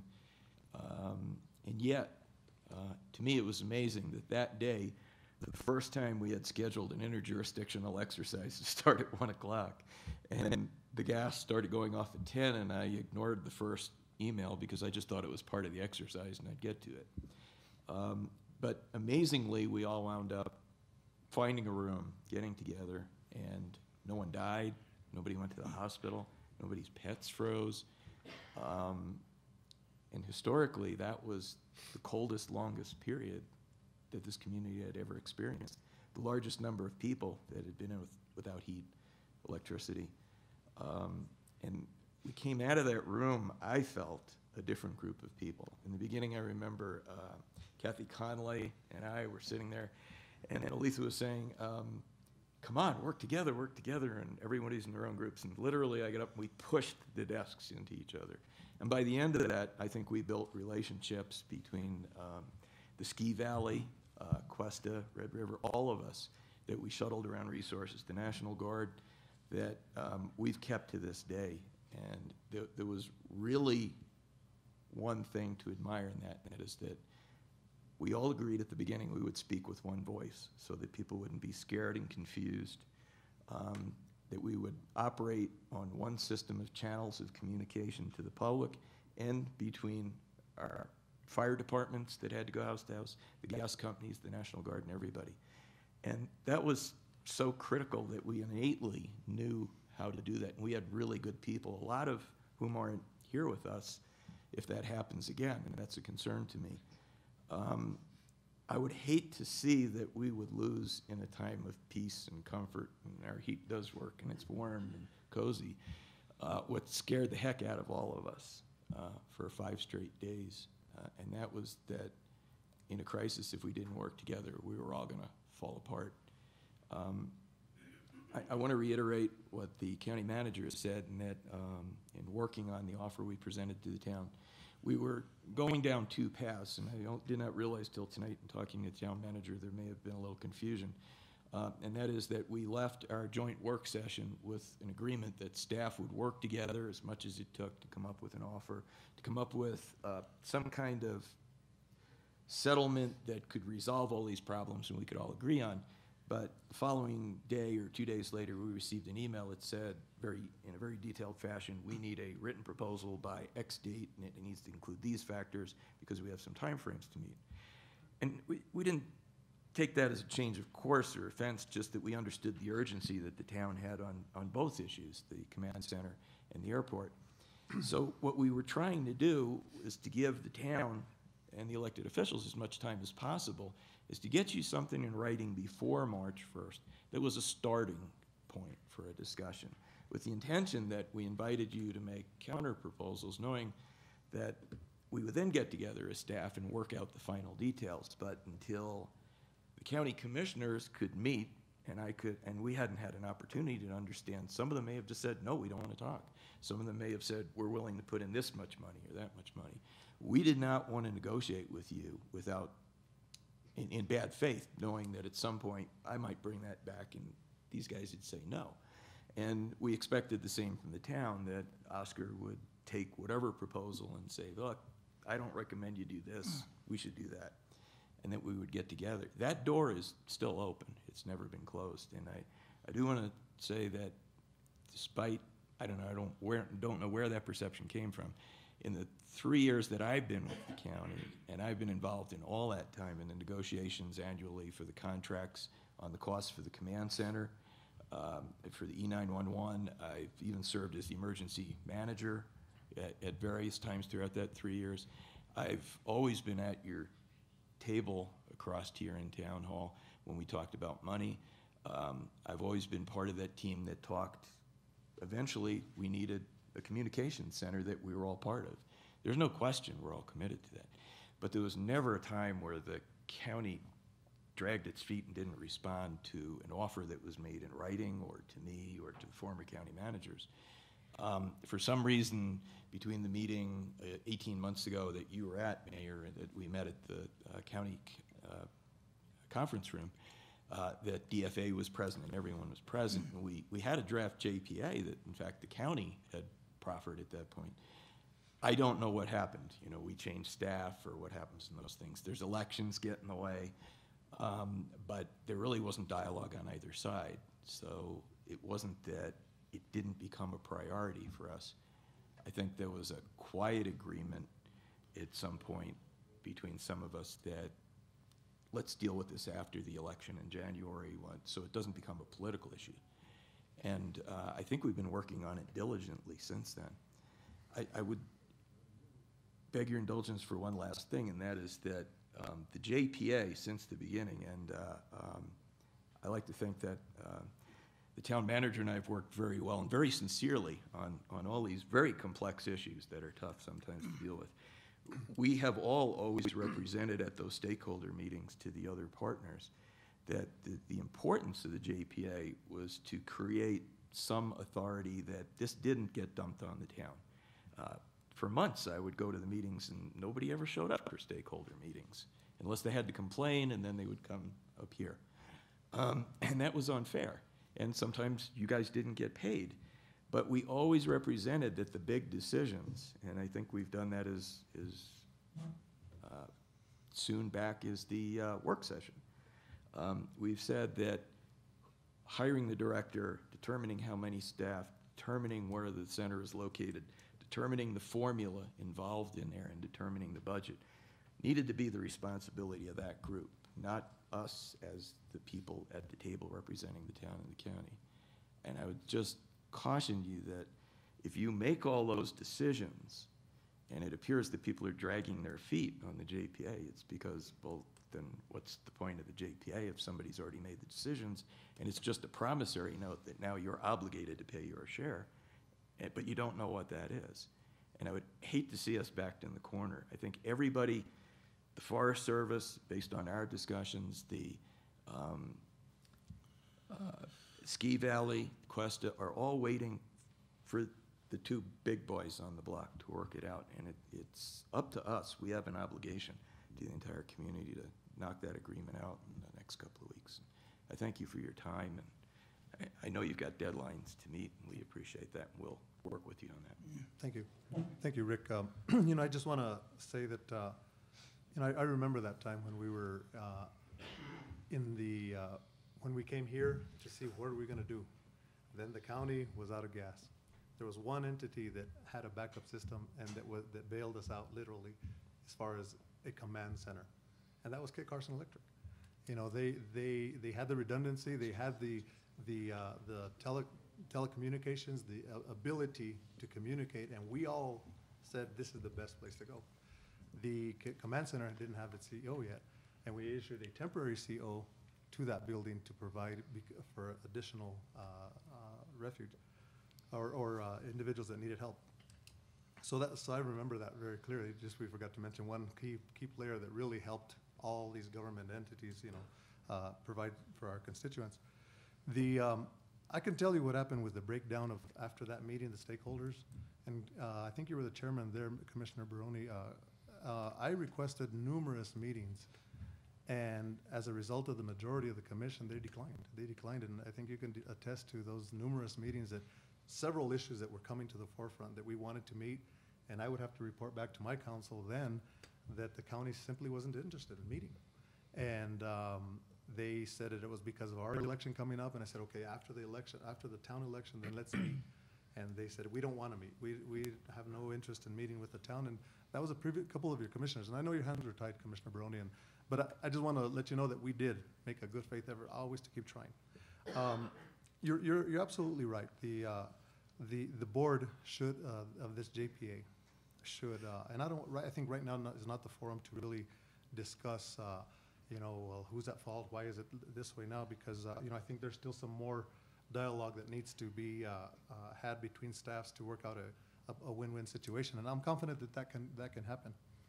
But a couple of weeks ago, the beginning of before this joint work study session, we all sat down for lunch and said, okay, what is it that we want to accomplish? And it was the direction of the chairman to the county staff and the direction of me to our town staff is, let's hammer out the JPA so that at the 11th meeting of our town meeting, we can have a JPA that the governing body is comfortable with.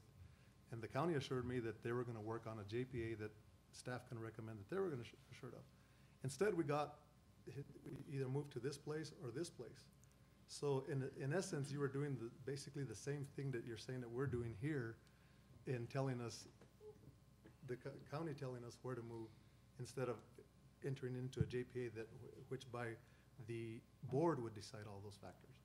So, we're kind of in a precarious situation here, and in no way do we want to make it confrontational.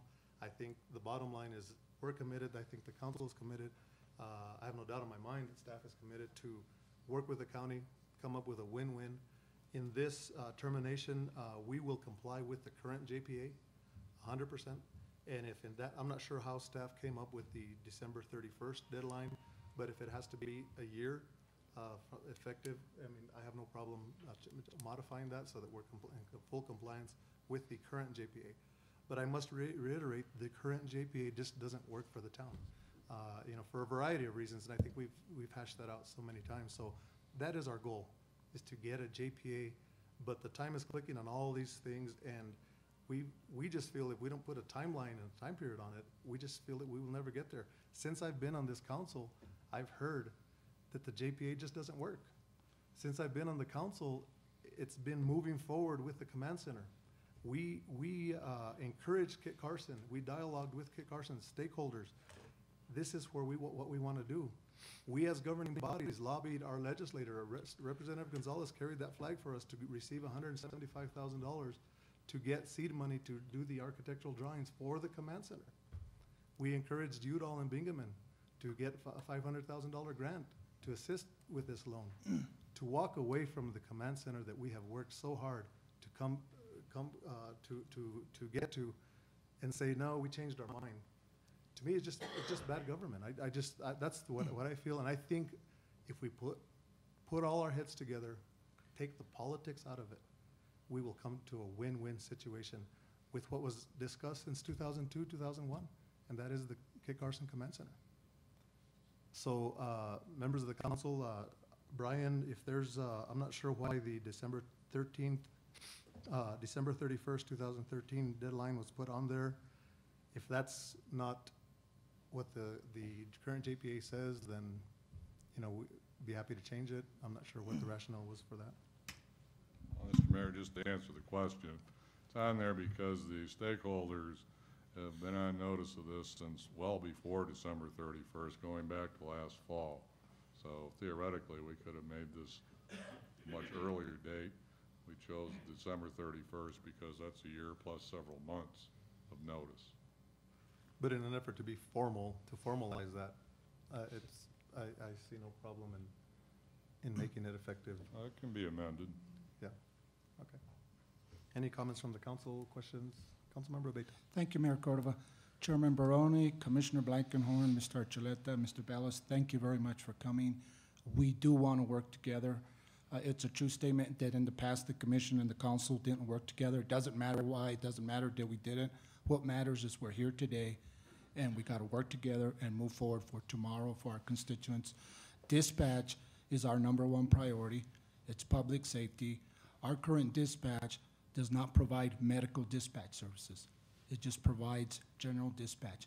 We got to get there. We got to find the revenue to make it happen. We got to place these people in the right facility.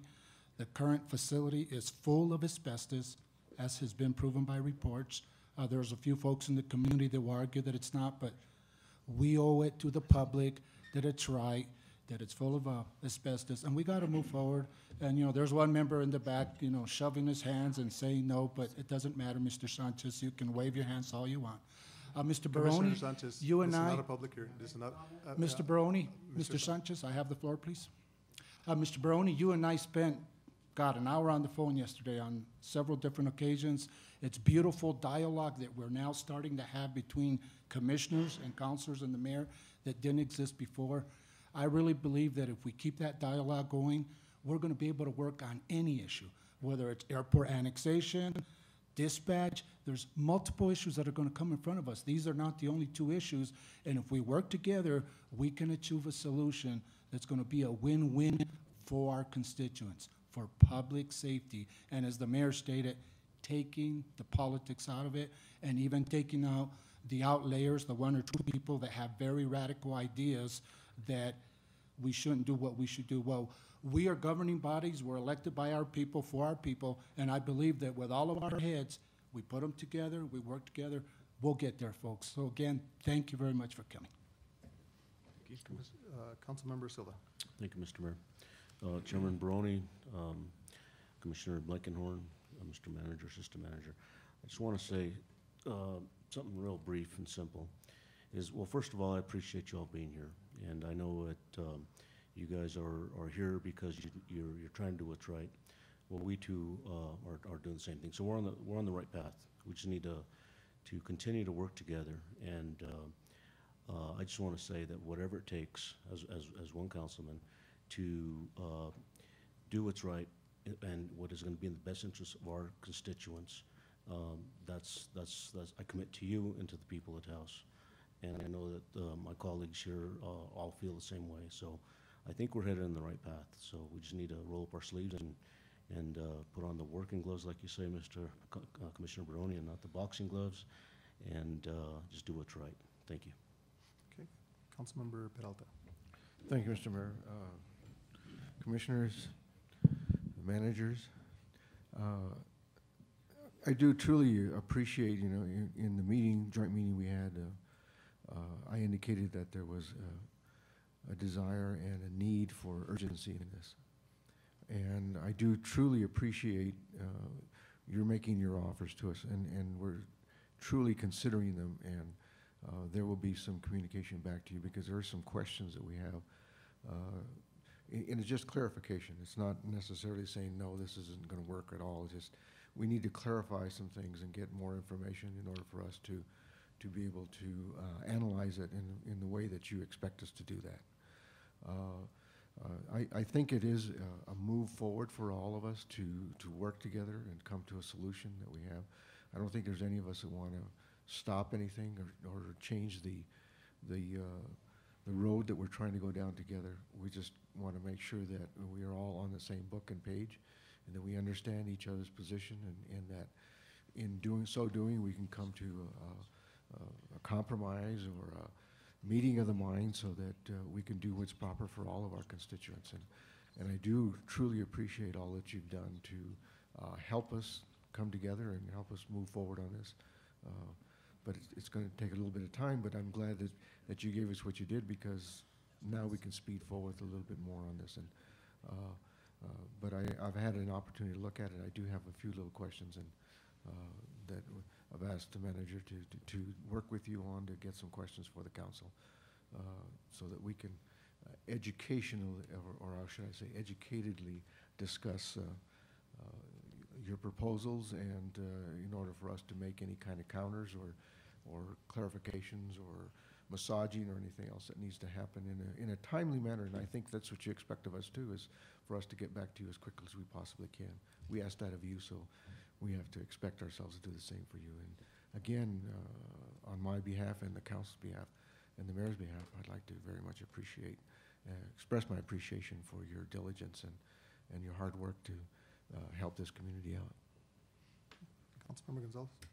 Commissioners and managers, thank you for attending the meeting. I think for so long it's been so far overdue that we've actually met in the middle and agreed to work together because it had been so long. I've had working relationships with Commissioner Baroni for years in the construction industry. I really appreciate it because while we're not always going to agree on issues, I mean, we can at least agree to disagree. And the one thing I look for more than anything is the open dialogue that we both bring to our collective constituents out there. I don't think any one of us has any personal gains to gain out of this other than what we expect and what our constituents expect to do, and that's to give them the best possible services that they are entitled to and that they're paying for. So with that, again, thank you for the open dialogue. I don't think I can say too much more from what my colleagues have said up here also, but I too give you my pledge that I will work with you in any way, shape, or form possible to form the best form of government that we have in our county-city relations. So thank you again for coming to our meeting. It really shows that you care. If you didn't care, you wouldn't be here. So thank you. Mayor, councilors, thank you for this opportunity for us to address you and you know, it's the health, safety, and welfare of our whole community that's at stake here, and we just want to make sure that we're working together for that betterment. So thanks again. Commissioner Baroni, Commissioner Blankenhorn, Mr. Bellis, Mr. Archuleta, thank you all. As I mentioned, I have directed the manager to respond to the proposal by Friday. He's had numerous meetings with each of the councilors just to get what are their questions, get some input from the council. And issue a response, and in many cases may have a counter proposal within that response. So, you know, we're committed to working with you, and I am confident that if we really roll up our sleeves and really hammer this out, we can make this work. Thank you. Thank you. Thank you very much. Thank you. This is not a public hearing, Mr. Sanchez. This is not a. Who are you directing the question to? To you. Thank you. Let's see. I'm not going to open it up for public hearing. No, it's not a discussion. You can email me your question, Mr. Sanchez. Since this is going to permit the community to spend a lot of unnecessary money, don't you think it ought to have a public hearing? I opened up the public hearing about a month ago. I opened up a public hearing on it. So. You were present. You were present. Mr. Sanchez, you were present at that meeting when I opened it up. Okay. Next, we will, so this item is to terminate the joint powers agreement with the effective date a year from today's action. Do we have anything formal on the stakeholders, as you mentioned, that the notice has been given? Is there any formal action? The written notice, Mr. Mayor, was the agenda items and the discussions that were mailed out to the addresses that are in the JPA. It is of no particular importance. If the council is more comfortable giving the notice for a year from today, we can easily make that the notice date. Okay. If that's the pleasure of the council, I would entertain a motion accordingly. And with that motion, direction to staff to evaluate the yearly budget that has been submitted, and if there's any supporting documents to say that we've agreed to keep the amount the same. Entertain a motion. So moved, Mr. Mayor. Question. Let me get a second, and then we'll go for discussion. Second, Mr. Mayor. Motion and a second. In discussion, Councilmember Peralta. All right, Mr. Mayor, just for clarification, that last paragraph in the resolution concerning the 7%, is that just for the year going forward, or is that going backwards as well? The current year, and also for the next fiscal year so that they can begin to prepare for their budgets for the next fiscal year. So it would be 7% going back to July of this year? Yes, Of sir. this Yes, fiscal sir. year? Yes, sir. And then half of, No, and then 7% starting July of next year, well, this upcoming year. but the JPA would end in roughly about 8 Well, months? the way it works is they pay by quarters. Right. Everyone pays into it by quarters. And so the 7% would be effective for every payment that you make into the JPA, up until when that terminates. Now, Until termination. until it terminates. Now, of course, our expectations are, and I'm confident too that the stakeholders feel this way too, is that we will come to a new JPA and that we will, that deadline will never come close. Yeah, I understand that, but I'm just saying is that just for information to the public, and that is that the request in the resolution is for an increase in this year's budget. Yes, sir. Of 7%, and then an increase in next year's budget of 7%, but that would only kick in as long as the current JPA is in place. So if we were to come up with a new JPA by July 1st, for example, that would no longer be in effect, and the new JPA and the agreements under that for operational expenses would kick Yes, into yes, place. there would be totally new budgets, totally new arrangements, and the 7% would be something that falls by the wayside. Thank you, Mr. Mayor. In all likelihood, though, a higher cost for everyone. I mean, we all realize that that thing has been underfunded for many times, as I've pointed out to you in public here. Yeah. Okay, any further questions, comments? All those in favor signify by saying aye. Aye. Aye. Those opposed, motion carries. Next, we will go to item 9A, public hearings, ordinance. Consideration and possible approval of an ordinance 13-05, which annexes 2 properties located at 651 and 671 Gustorf Road. The properties both have water and sewer infrastructure available. The Planning and Zoning Commission have reviewed the application at a public hearing held on December 5th, 2012, and recommends approval of the annexation. Matt? I'm involved in this one. State your name for the record, sir. Francis Montoya. Francis Montoya, welcome to our meeting, sir. Thank Are you the property owner or the agent? No, the property owner. Property owner. Welcome to our meeting, sir. Thank you, Mayor, members of the council. As you stated in the agenda, this is an ordinance to annex 2 properties just off of Gustorf, basically across the street and south of Taos High School. There was a public hearing by the Planning and Zoning Commission, and their recommendation is to move forward and adopt the ordinance to annex the property. And if the council chooses to approve the ordinance, then the next item on the agenda is to rezone the property. Okay. I think at this time, since it is a public hearing, I will open it up to public hearing at this time. Is there anyone that would like to speak for or against this application at this time? Seeing none, I will close the public hearing and go to questions from staff. Any questions from the council members? No, sir, Mr. Mayor. Mr. Mayor, Mr. do I Montoya? respond that I'm in favor of this, or? Oh, no. I see. You're the applicant, so. I yeah, see. yeah, so, Okay. yeah. But if you want to say a few things, I mean, that's fine. I mean, Okay. that- I am we'd in welcome favor. that. Yes, Yeah. okay. Welcome, yeah. Thank you, Mr. Mayor. Sure. Councilmember Peralta. Yeah, Mr. Mayor, just one thing is I would have liked to have seen the petition for annexation. In going through the information here, since we're actually annexing the parcels, it doesn't say anything about the ownership. And so it'd be kind of nice to know who's petitioning the town to annex their property into the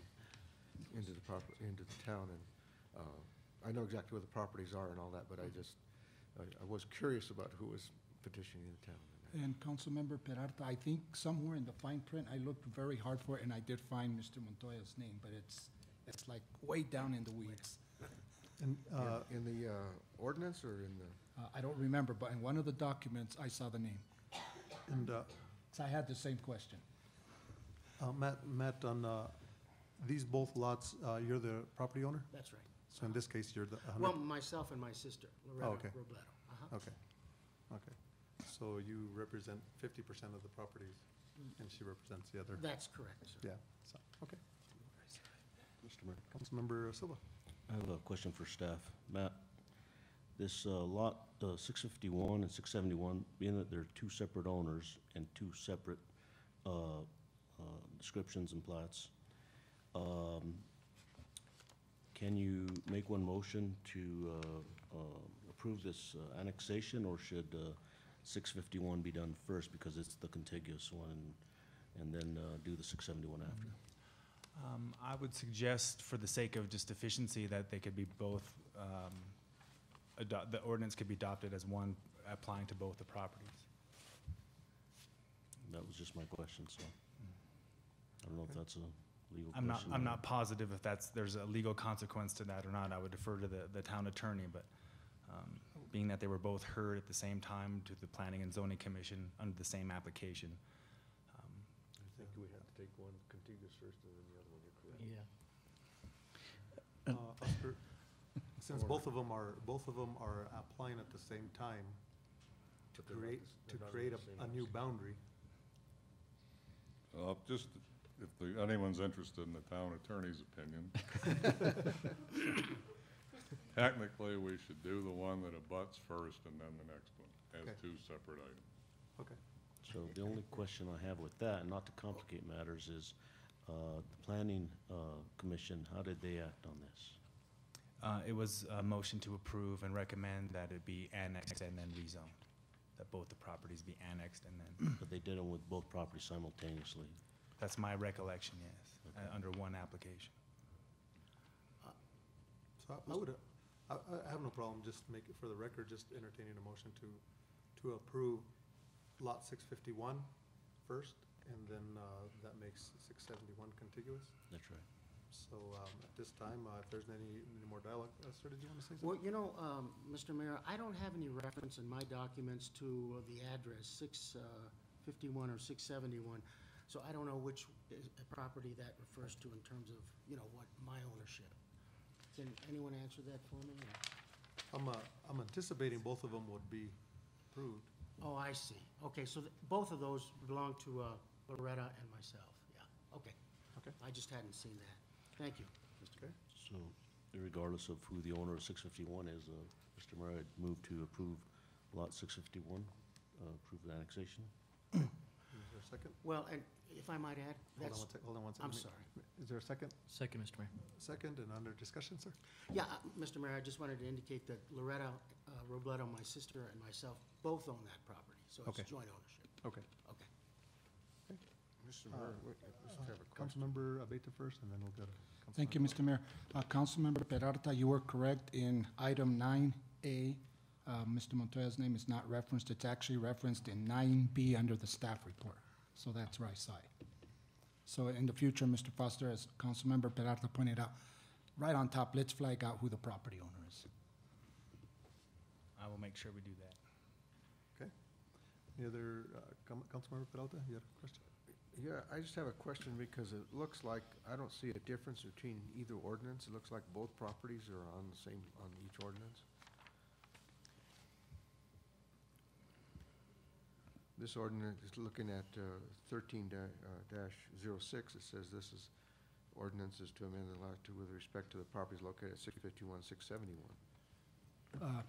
Councilmember Peralta, And I don't see, the first ordinance is on annexation, and the second one is for the Zoning. assignment of the Zoning. zoning that's being requested by the applicant.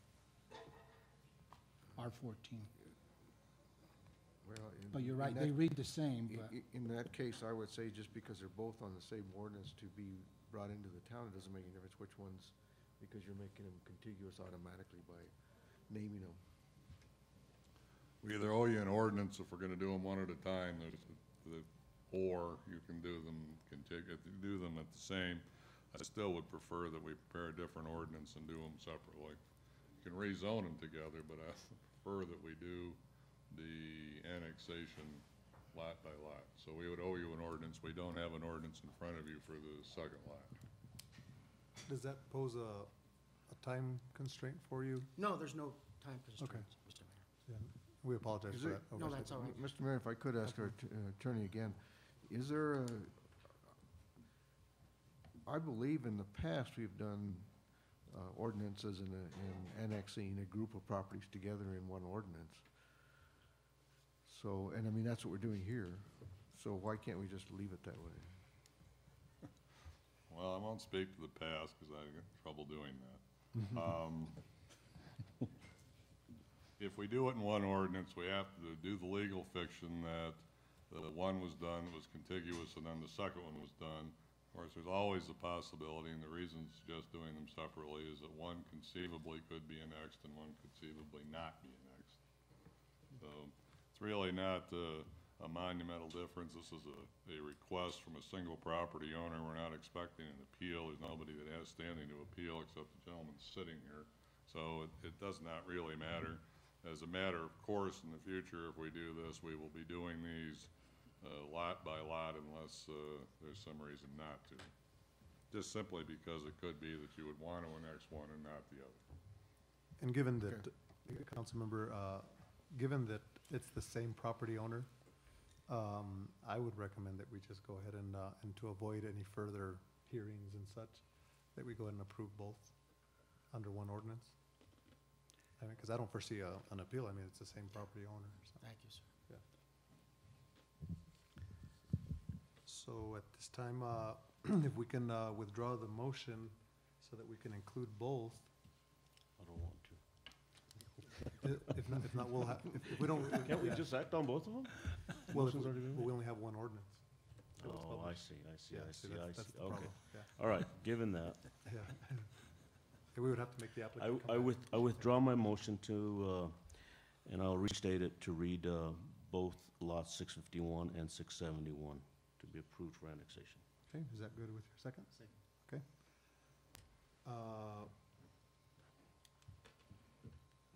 Any further discussion?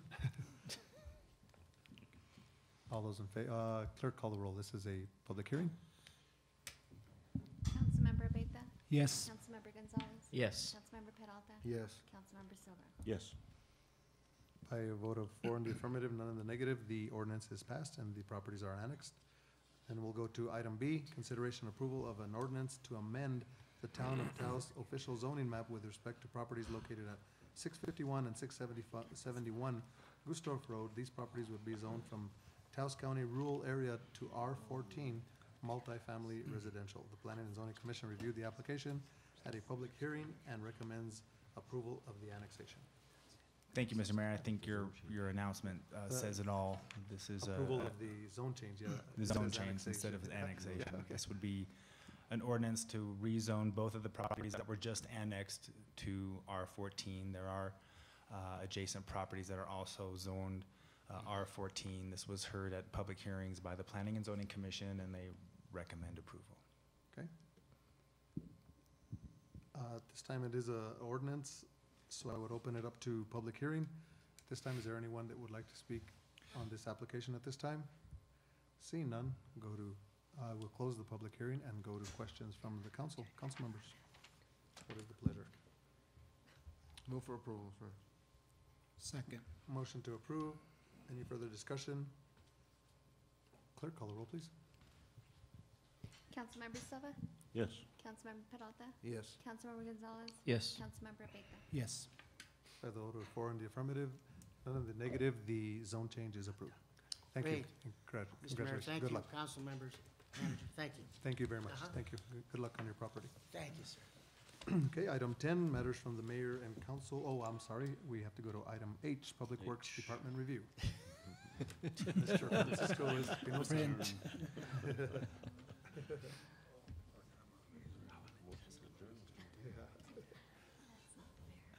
And Mr. Mayor, and it's a good thing we didn't forget him.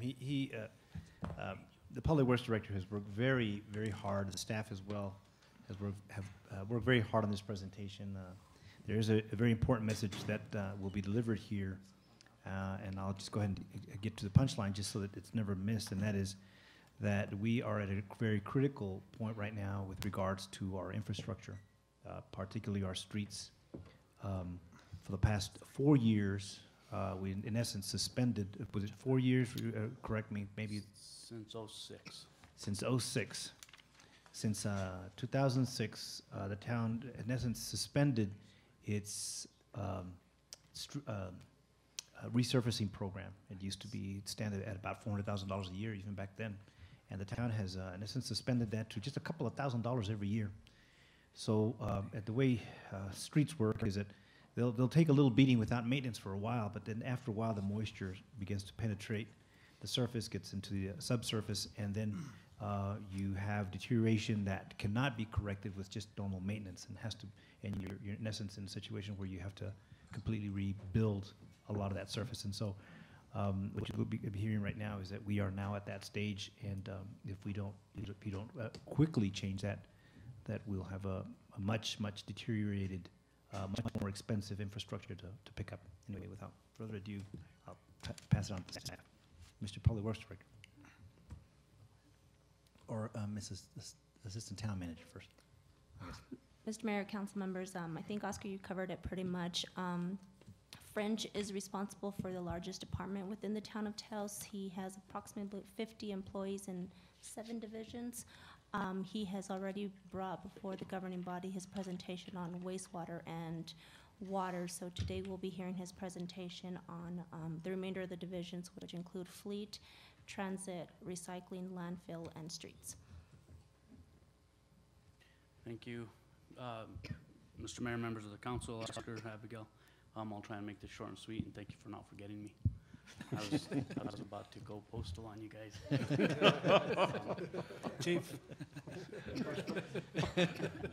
Anyway, with that, we'll get started. What is before you is our presentation. It is a little lengthy, so please bear with me, and I'll try and answer any questions at the end of the presentation. We are members of APWA, SWANA, Wastewater Association, Recycling Coalition, Community Transportation Association of America, the New Mexico Public Transit Association, and the Northern Pueblos Regional Planning Organization. We operate all of the divisions within Public Works under these guidelines that are provided to us. The Northern Pueblos Regional Planning Organization is the liaison between local government and state government and the federal government. We submit our applications for consideration for funding for any other roadway projects that we submit on an annual basis. So that's what that is.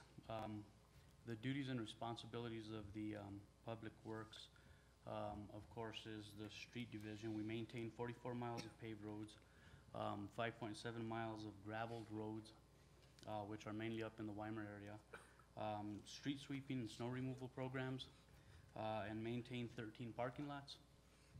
Under our fleet division, we maintain a fleet of 139 pieces of equipment and or vehicles. They're broken down into 72 light-duty trucks and sedans, 14 dump and transport trucks, 30 heavy pieces of equipment, 23 miscellaneous pieces of equipment, which are trailers, compressors, trash pumps, things of that nature, target boards. Our transit division, we operate 4 programs within the division. They are outlined as our fixed route, Taos Ski Valley, Taos Express, and the ADA Handy Van, which of course is the American with Disabilities Act. We oversee capital projects in the amount of $203,000.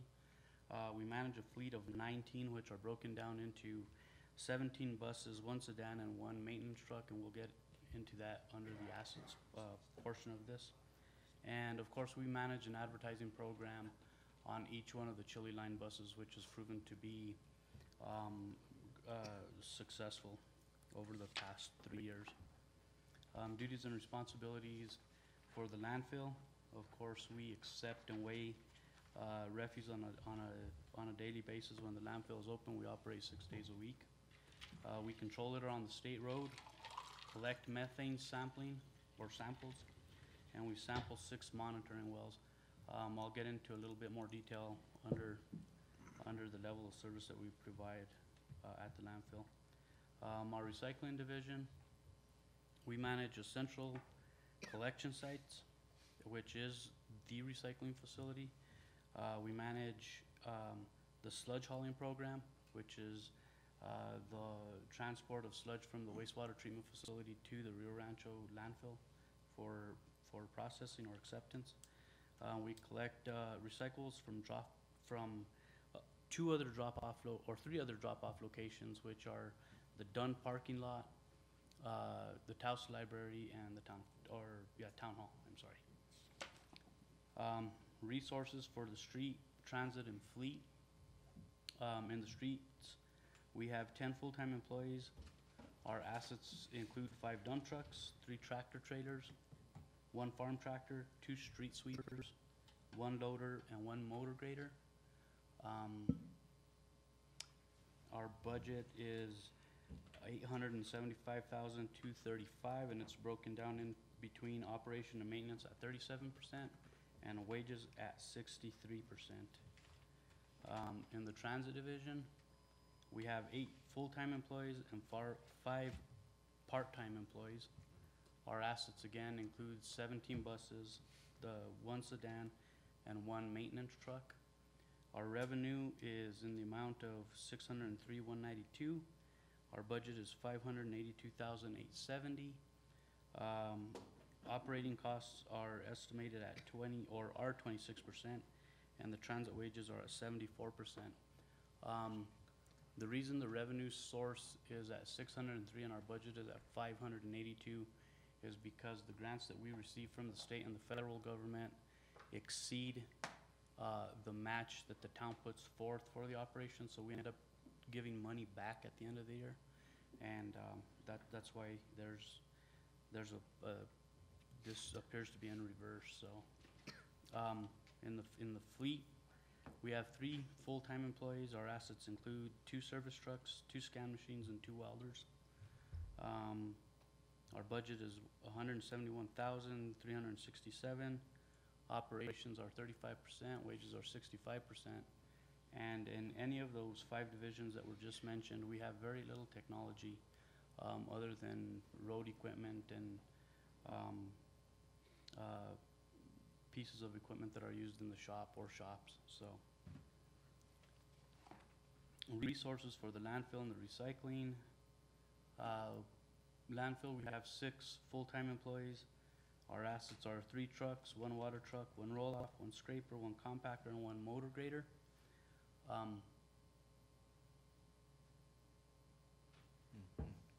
Ruben, I'm sorry.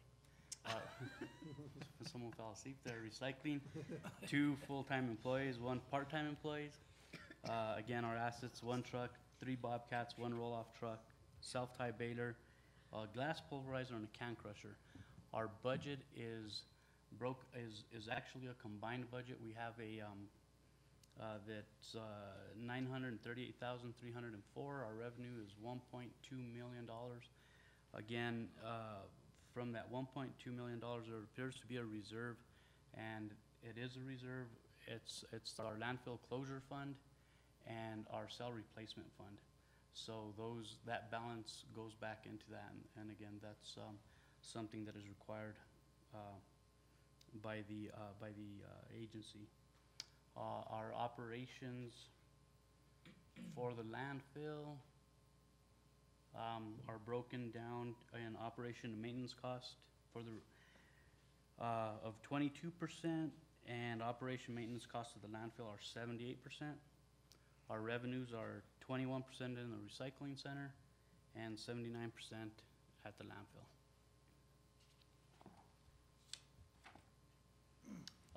The level of service that we provide under the street division, this is what Oscar was.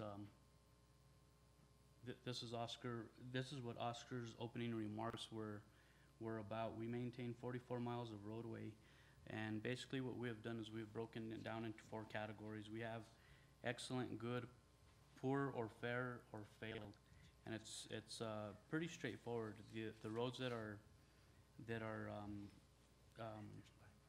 identified as excellent are anything that are newly paved, which in this case we have 3.73 miles of paved roads that are fairly new within the last 3 years. In good condition, we have 28.42 miles. In fair condition, we have 11.04 miles. Failed is 0.81 miles.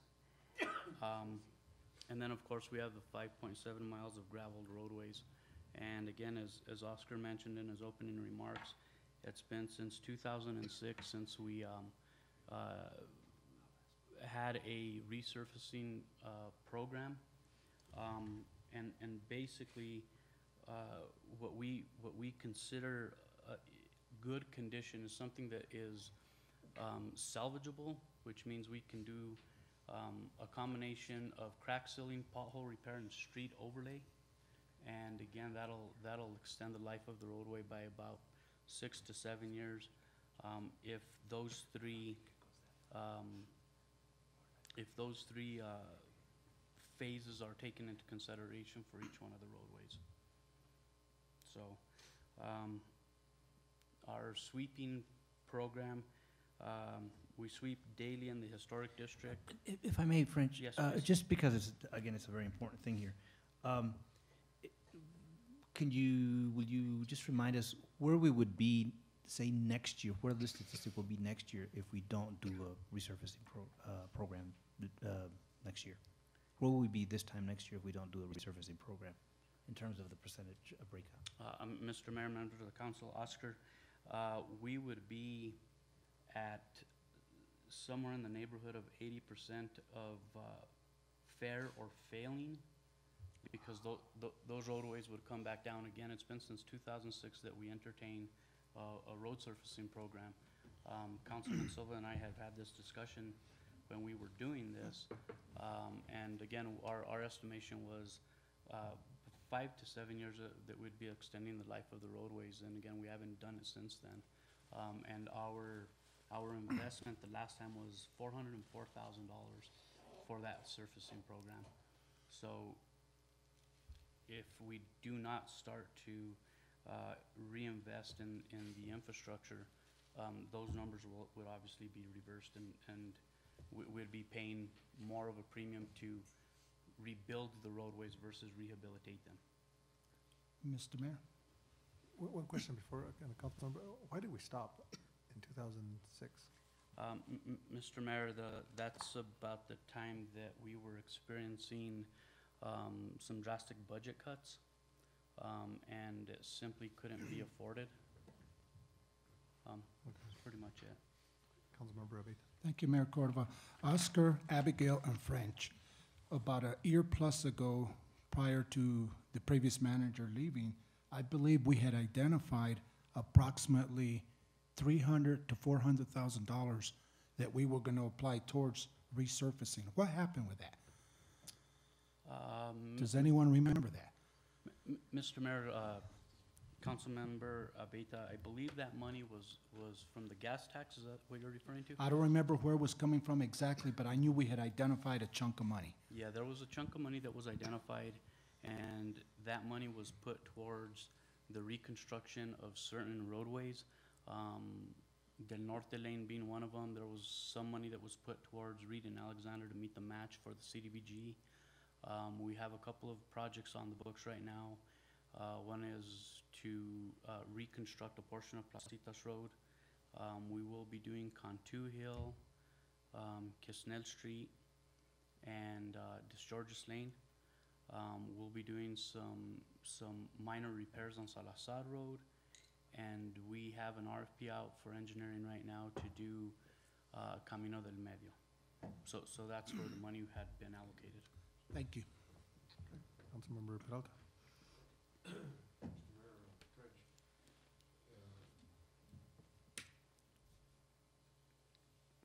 When we construct a roadway,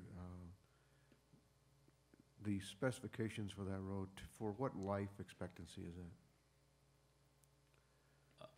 You know, for example, the highway department, when they construct roads, it's a 10-year road or 15-year road, 25-year road, and they construct them to supposedly hold up for that length of time. For example, Paseo Pueblo Sur, that was done in about 70, around 80, 81, and that was given a 25-year expectancy, and it's falling apart now, so it's over the 25 years. But I'm just saying, do we set a specific specification for life expectancy on a roadway when it's done, so that we would expect that if it's 10 years, in 10 years, we're gonna have to resurface. Yes, Mr. Mayor, Councilmember Peralta, when we do a design for a roadway, there's a couple of considerations that are taken into account. The roadway is designed for a 20-year expectancy for traffic volumes, but the reality of the construction side is that they're normally at 12 and 15 years, with the understanding that if there is an open graded friction course placed on the last layer, that you would get again 5 years, an additional 5 years out of it. And pretty much that's it. If I may, Councilman, just to add to this.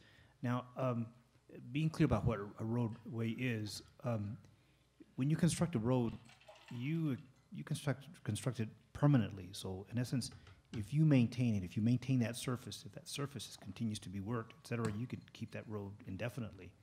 And you know, especially with the kind of traffic volumes that we see here, they're not terribly heavy. They're not something that we would expect would be tearing up the roads a lot. So if they're just maintained, in essence, these roads would last forever. I guess if the moisture doesn't get through the surface and we do what's necessary to keep them up. Theoretically. Theoretically, there's for instance, the Placitas Road has a very shallow slope to it, so it creates, holds up. If there's silt in the gutterway, some of the stormwater will hold back, and if there's the slightest of crack in the asphalt, and that starts to penetrate, and the freeze thaw, we start to experience that. Well, then we'll start losing the roadway, and we'll start to see exactly what's happening out there. And Placitas Road is the newest portion, I believe, is about 12 years old. Yeah. So and the phases 1 and 2 are for 15-year-old portions of the road. So.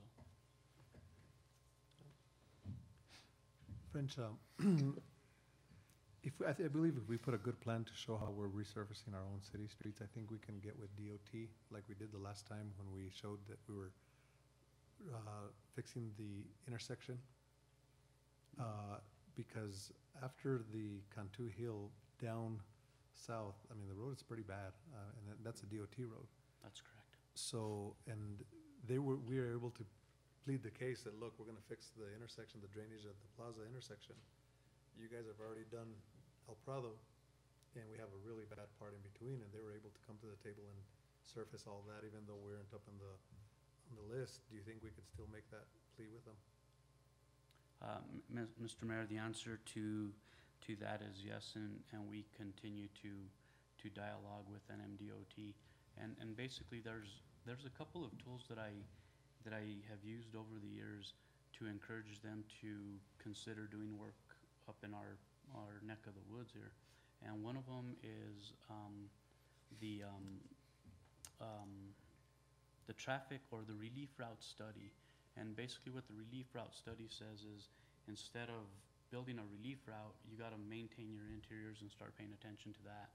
So every opportunity that I get, I remind them that it wasn't our study, it was their study, and we're just trying to abide by it. So yes.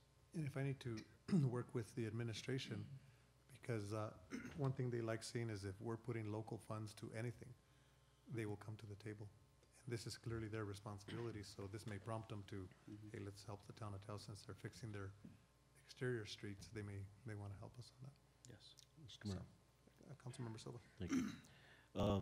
French, one of the things that that we're talking about here is obviously the surfacing, but we know that some of our infrastructure with regards to piping, sewer, water lines, they're quite old. And some of those failures will contribute to the damages on the surface and or bad weakened subgrade, which will eventually we'll see it in the surface. What, I know that we were doing an analysis of our infrastructure. Where are we at with that? Because, I mean, if we continue to put money into these roads, and eventually we're gonna have to work on these utilities, we're gonna be cutting through those new or improved surfacing areas. So, I mean, where are we at with that? It kinda all ties together. Mr. Mayor, Council Member Silva, yes, you're absolutely right. It does tie together. For example, right now we let out an RFP for engineering on Camino de la Merced. And that RFP included the design of the roadway as well as upgrades to underground utilities. So that roadway will be rehabilitated from the subsurface all the way out. And that's how we have done Del Norte Lane and Reed and Alexander and the newly constructed Chamisa Road. And I think that's exactly what we need to be doing. But one other thing, one other item that, and I'm sure you and I probably touched on this in the past, is the quality control. You know, we look at this Placitas Road here, and I don't remember how many years it was done, but not long after it was done, the settlement along the manholes started to occur, and as a result, right now it's quite bad. And what do we have in place or moving forward with quality control and making sure that these contractors are achieving the minimum requirements? Because a lot of times I think that they are not, you know, we're not holding their feet to the fire and to meet these minimum requirements. Therefore, we end up with premature failures that will result in our surfaces. Mr. Mayor, Council Members Silva, you're absolutely right. There needs to be more accountability, not only on the construction side of the project, but on the engineering side of the project. I did go back and take a look at the engineering design for that roadway, and it was built within the allowable tolerances. Unfortunately, the roadway is very, very flat, and the stormwater was unable to make it into the curb lines and into the gutters that eventually lead to the underground storm sewer. So yeah, again, if it's flat and there's some silting up on the gutter, it's going to continue to build up, and so it's quality control from the design all the way to construction. And one other thing, and I noticed that it's been a practice of the town to allow a contractor as maybe one of their line items in their bid to choose their own testing lab. And I don't know, correct me if I'm wrong, but I believe I've seen that practice. Would it not be better for the town to go ahead and hire the testing lab, and that way the testing lab is the client of the town and would be looking after the best interests of the town instead of the contractor? Yes. Okay. That's all I have. Continue. Thank you, Mr. Mayor. Sweeping practices.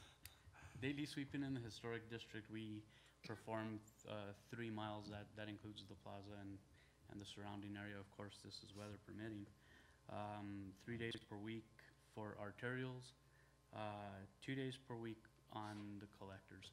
And I might remind the mayor and council that none of these numbers that I'm showing you here, with the exception of the sweeping and snow removal, includes Taos Plaza. That's an animal all of itself that requires further discussion at some point after we dialogue with Oscar and Abigail. Snow removal practices, we try to maintain maintain an accumulation of a 2-inch limit. Anytime it gets higher than that, we're probably not doing our jobs, but I think we're pretty good at that. Mowing practices, 3 times per month on arterials, 2 times a month on collectors. And of course, this is through the warmer months of the year. Transit division, we run a 7-day service operation, 357 days out of the year. These are 2012 numbers. 59,770 riders. They are broken down as follows: in town, 38,799. Taos Ski Valley, 15,127. Taos Express, 2,066.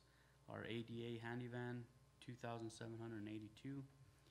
Special transportation, which are things like the Governor's Conference, the Municipal League, Keystone Symposiums, any delegation that comes in from wherever that is requested. We try and accommodate those requests. Councilmember Peralta. French, on the Taos Express, what are the routes that takes?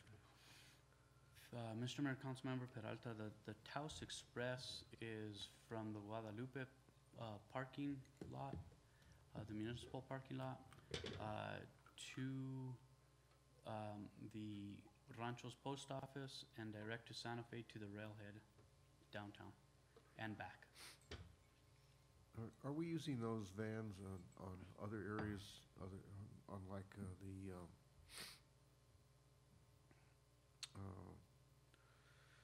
the town permanent loop? Mr. Mayor, Councilmember Peralta, there's grant funding that is specific to the in-town service, the Ski Valley service, and the Taos Express. There's different grants that are written for those different routes. In the event that, for instance, since we don't run the Taos Ski Valley, but seasonal, what we'll do is we'll take those buses and we'll start utilizing them on the Taos Express to simply run them so that they don't stay parked in the garage. And the reason I'm asking that question is because this morning I saw one of the Taos Express buses up at the Loma Parda. Yes. Going in and out of the parking lot. Yes, Mr. Mayor, Councilmember Peralta, the Taos Express, we operate that Friday, Saturday, and Sunday. That was this morning. Yeah, right. So if the buses aren't being utilized on the Taos Express, we'll use them on the red line, or in town. Or if there's an overflow at the Ski Valley and we need a bus, we'll utilize one of those buses. Okay. Because I see the handy van going up there, and then I saw the Taos Express today, as well. Right behind it, yeah. Well, not behind it, but in lieu of it, I guess. Yes. Okay, continue. Good enough, okay. Level of service in the fleet division. We have a preventative maintenance program where 2 times a year we'll perform preventative maintenance on light trucks and sedans. 1 time a year we'll perform it on the dump trucks and the transport trucks. The reason this frequency is only once per year is that our operators are required to do their own maintenance when they're utilizing the vehicle. So this goes in for things that are a little more major than checking the fluids. 3 times a week on landfill equipment, which is the compactor, the scraper, and the motor grader.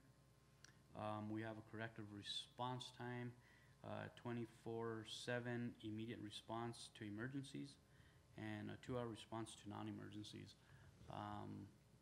Oftentimes we will assist with fueling up of the engines for the fire department when they have a big fire, or we'll go pick up broke down cars from the PD and stuff. So those are our response times. Recycling division. We run a 6-day-a-week operation. We recycle 12 types of recyclables. We process an average of 110 tons monthly. The 3 drop-off sites that were mentioned earlier, combined it's 2.75 tons per month. And of course we maintain our sludge run to Rio Rancho from the wastewater treatment facility. Since we started this program out, we have experienced a cost savings of about 18.23% from when we were contracting with waste management. So this, and of course the money stays in the community by bringing that under our umbrella. Mr. Mayor? Stays for your road surfacing. I'm sorry? Stays for your road surfacing. States. Thank you, Mayor Cordova. French, talking about the sludge and the savings there, what is our target date for getting our landfill ED approved for land application of the sludge there? Mr. Mayor, Councilmember Abeyta, we've been working on that. We've already gone through 1 public hearing. We need to go through another one, so we're hopeful that by sometime around May or June that we will have approval from NMED to start utilizing the landfill. And that will save us, how much do you estimate at this point from where we're at now per year? Mr. Mayor, Councilmember Beta, I haven't run the numbers on that, but I would imagine that it would be reduced significantly. I believe we budgeted somewhere in the neighborhood of $40,000 for fuel. So that'll be chopped almost by 70% since we're Right. traveling 7 miles. So it could easily 120. save us $30,000 a year. Yes. Okay. And there is also an opportunity to generate more revenue at the landfill with the treatment facilities in and around the Enchanted Circle. Okay, thank you. Thank you, Mr. Councilmember Mayor. Beta, Councilmember Peralta. You know, just a question, French, on the drop-off points you have here around the town. Yes, sir. Have you experienced contamination? Because when we used to have the drop-off at the post office, and we had one other place we had it, and it was just continually contaminated. Our recycling stuff, and we had to take it to the landfill. Yes. Back in the days. Yeah, Mr. Mayor Pro Tem, I don't know who that is. Councilmember Lozano Central, Councilmember Peralta. You know, through an aggressive educational program, we have reduced that significantly.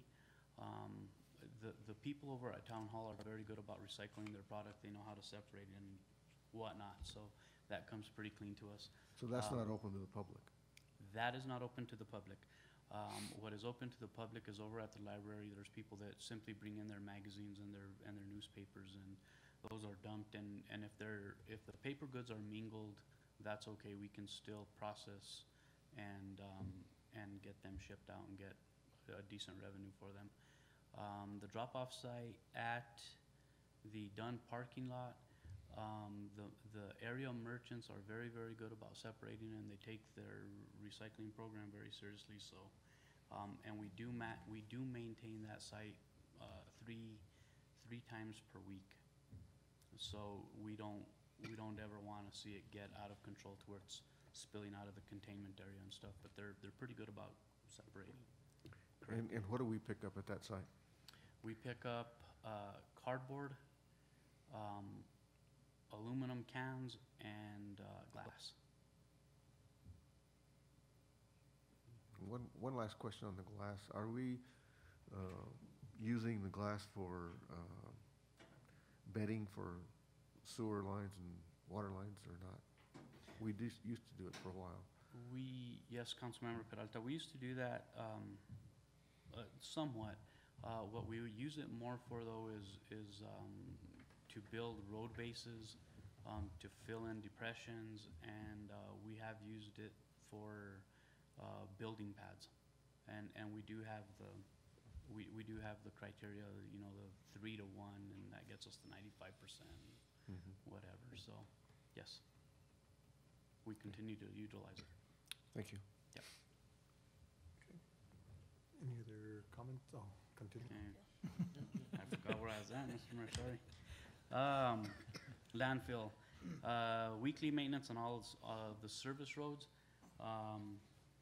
Basically what that means is as we're filling in the existing cell, we continue to build another cell, which causes us or forces us to continue to move the service road into the cell. So it's somewhat of a construction project. We do monthly storm management of the cells that are closed. Basically, we get up there with the motor grader and blade the erosion in and around the site. Daily removal of the overburden material, that's what we use for our daily cover. And litter patrol of the state road and the convenience center that is situated at the landfill. If I may, I'd like to share just with the council just basic information here. It costs us about $800,000 to build a new cell, more or less. Yes. And it's one is coming up in another year or something like that. About 18 months, Oscar, yes. Yeah, and so I'm just, it's on the annexation route, obviously, if you apply to take tax revenue. You had tax, to say gross that. receipts tax to that, then that's $200,000. One, That's all I'm saying. Yes, thank you, Oscar. Mr. Mayor, that discussion has been brought up to the board, and they're not opposed to it. They haven't said yes, but they haven't said no, and we've only approached them once before, so. But anyway, the total acreage over at the landfill is about 230 acres. We have 100 acres of disposal site, which has a capacity of 3.1 million cubic yards and an estimated life of 62 years. So we're right on target, Councilmember Peralta, with the permit that was issued 13 years ago, and I know you were intimately involved with that, so those projections were and are still very valid. We maintain 6 monitoring wells. The depth of the water in each one of those is between 234 and 281 feet. And basically, we're just testing to see if there's any contaminants that are migrating from the landfill into the drinking water, so. Mr. Mayor, I got a question for you, French. You know, we had that little fire out at the landfill because somebody taking ashes and with their wood. After it's ground up and that, what do we do to recycle that material into the land or whatever? Because that's just, you know, it's compost basically at some point in time. Yes, Mr. Mayor, Councilmember Peralta. We did have a fire. It was contained fairly quickly and burned up so it doesn't migrate through the rest of the landfill. But to answer your question, the mulch that is generated off of the green waste, we do offer it to the public, although we haven't been very successful with it because it's a dirty product. So basically what we do is we load that up into one of our old salt spreaders and spread it all over the closed landfill. And we're trying to promote some type of germination from even weeds would be nice, so, you know, NMDO, or not NMDOT, but the Environment Department is very happy with that practice.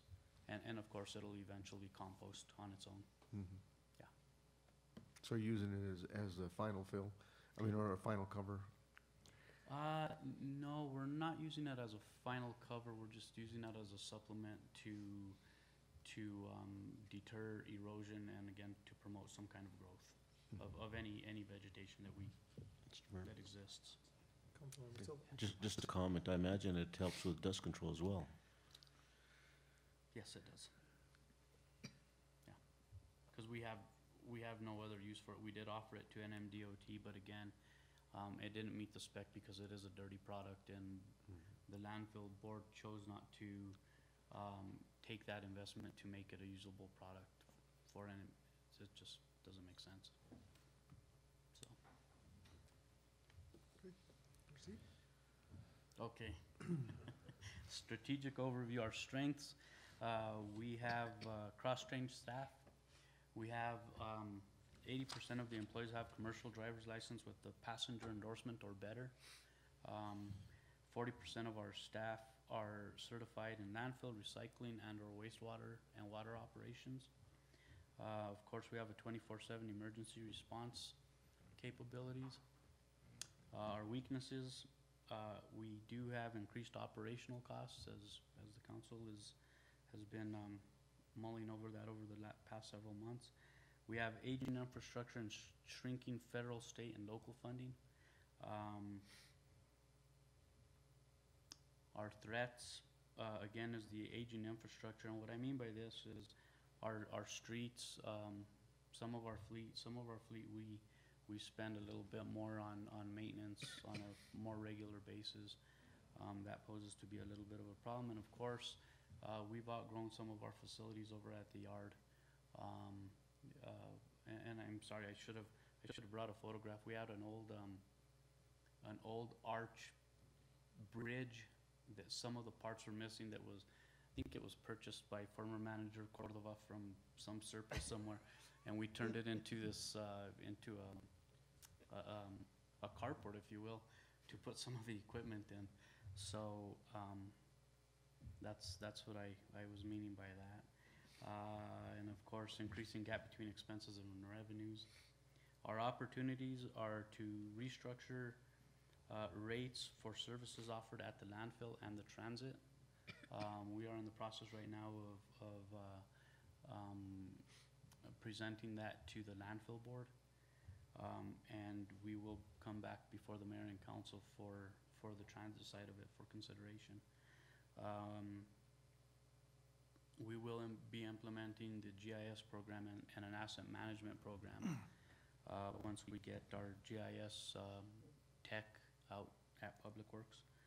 Our funding streams and new partnerships for future projects, which Oscar and I have talked about, the regional transit district, and this is something that came up when this was presented to the management team. We would like to consider the impact fees for commercial developments that would assist us in paying for or designing major intersections within the corporate limit. I think it's very important that that be taken into consideration. And on that note, friends, for development, if we have the existing zoning that allows for such development, I think it would be unfair then to burden a developer for impact fees. But I think if they're requesting upzoning and, zoning it for something other than what we have prepared or planned, then I think it's appropriate. Just keep that in mind as we're preparing a development impact fees on that. Mr. Mayor, of course, and again, this is something that is long-term and would need an enormous amount of dialogue and consideration. Yeah, but yeah, you're going to have to direct us to do that, and of course, we'll be bringing this to you. And yeah, it's a big issue. It always is. Yeah. Okay. And of course, working with the planning department to develop some design standards for new development. That would be a benefit in the long run. Okay, our work plan, strategic focus and priorities, update our traffic master plan. Improve internal tracking systems for service requests. Our list of projects and objectives, build upon the existing cross-training program that we have at Public Works. Again, update the traffic master plan. This means a lot of different things, not only the development of a map, but some 20-year projections that show costs and benefits, and I do have that. And implement an asset management program that will include detailed work order systems that is linked to our GIS system, our roadway resurfacing and rehabilitation program, which we discussed earlier, and of course to align the Public Works organizational culture with the council direction. Okay. Thank you, Mr. Mayor, members of the council. Thank you. I think I've Any other answered all the questions, questions. Mr. No, Mayor, Councilmember thank you. Abigail and French, thank you very much for an excellent briefing. One comment and one question. The comment is more related to public utilities. A few months back, Marietta, we got an award for $1.2 million from the New Mexico Water Trust Board for implementation of water in Weimar. I know that the summer's already pretty filled up with a lot of projects.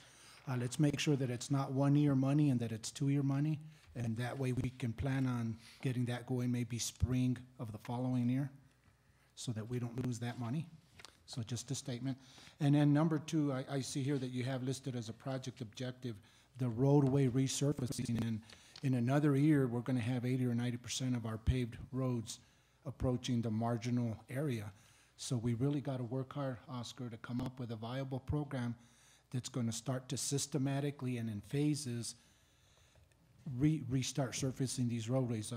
Whether you're going up Weimar Road to the hospital, whether you're going on Salazar Road, whether you're going on Vigil Lane, a lot of these roads are rapidly deteriorating, and if we don't have an aggressive program, we're going to be in trouble. So.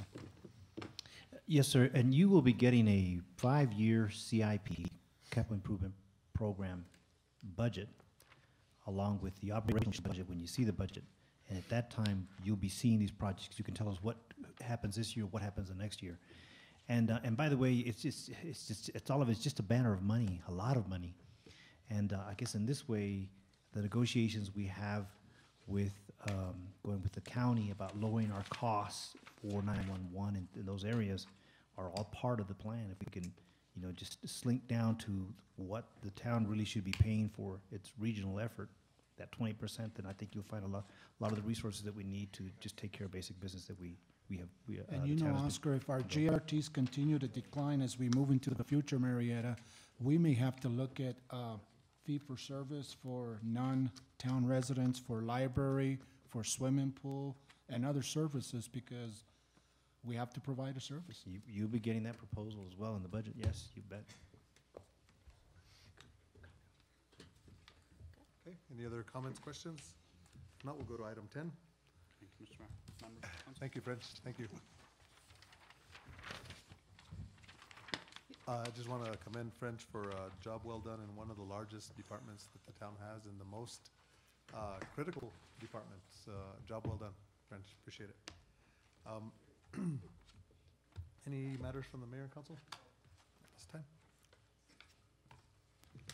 See none, entertain a motion for adjourn. So moved, Mr. Mayor. Motion and Second. All those in favor signify by saying aye. Aye. Those opposed, motion carries. Thank you. Good night, everyone. It is, I mean, they,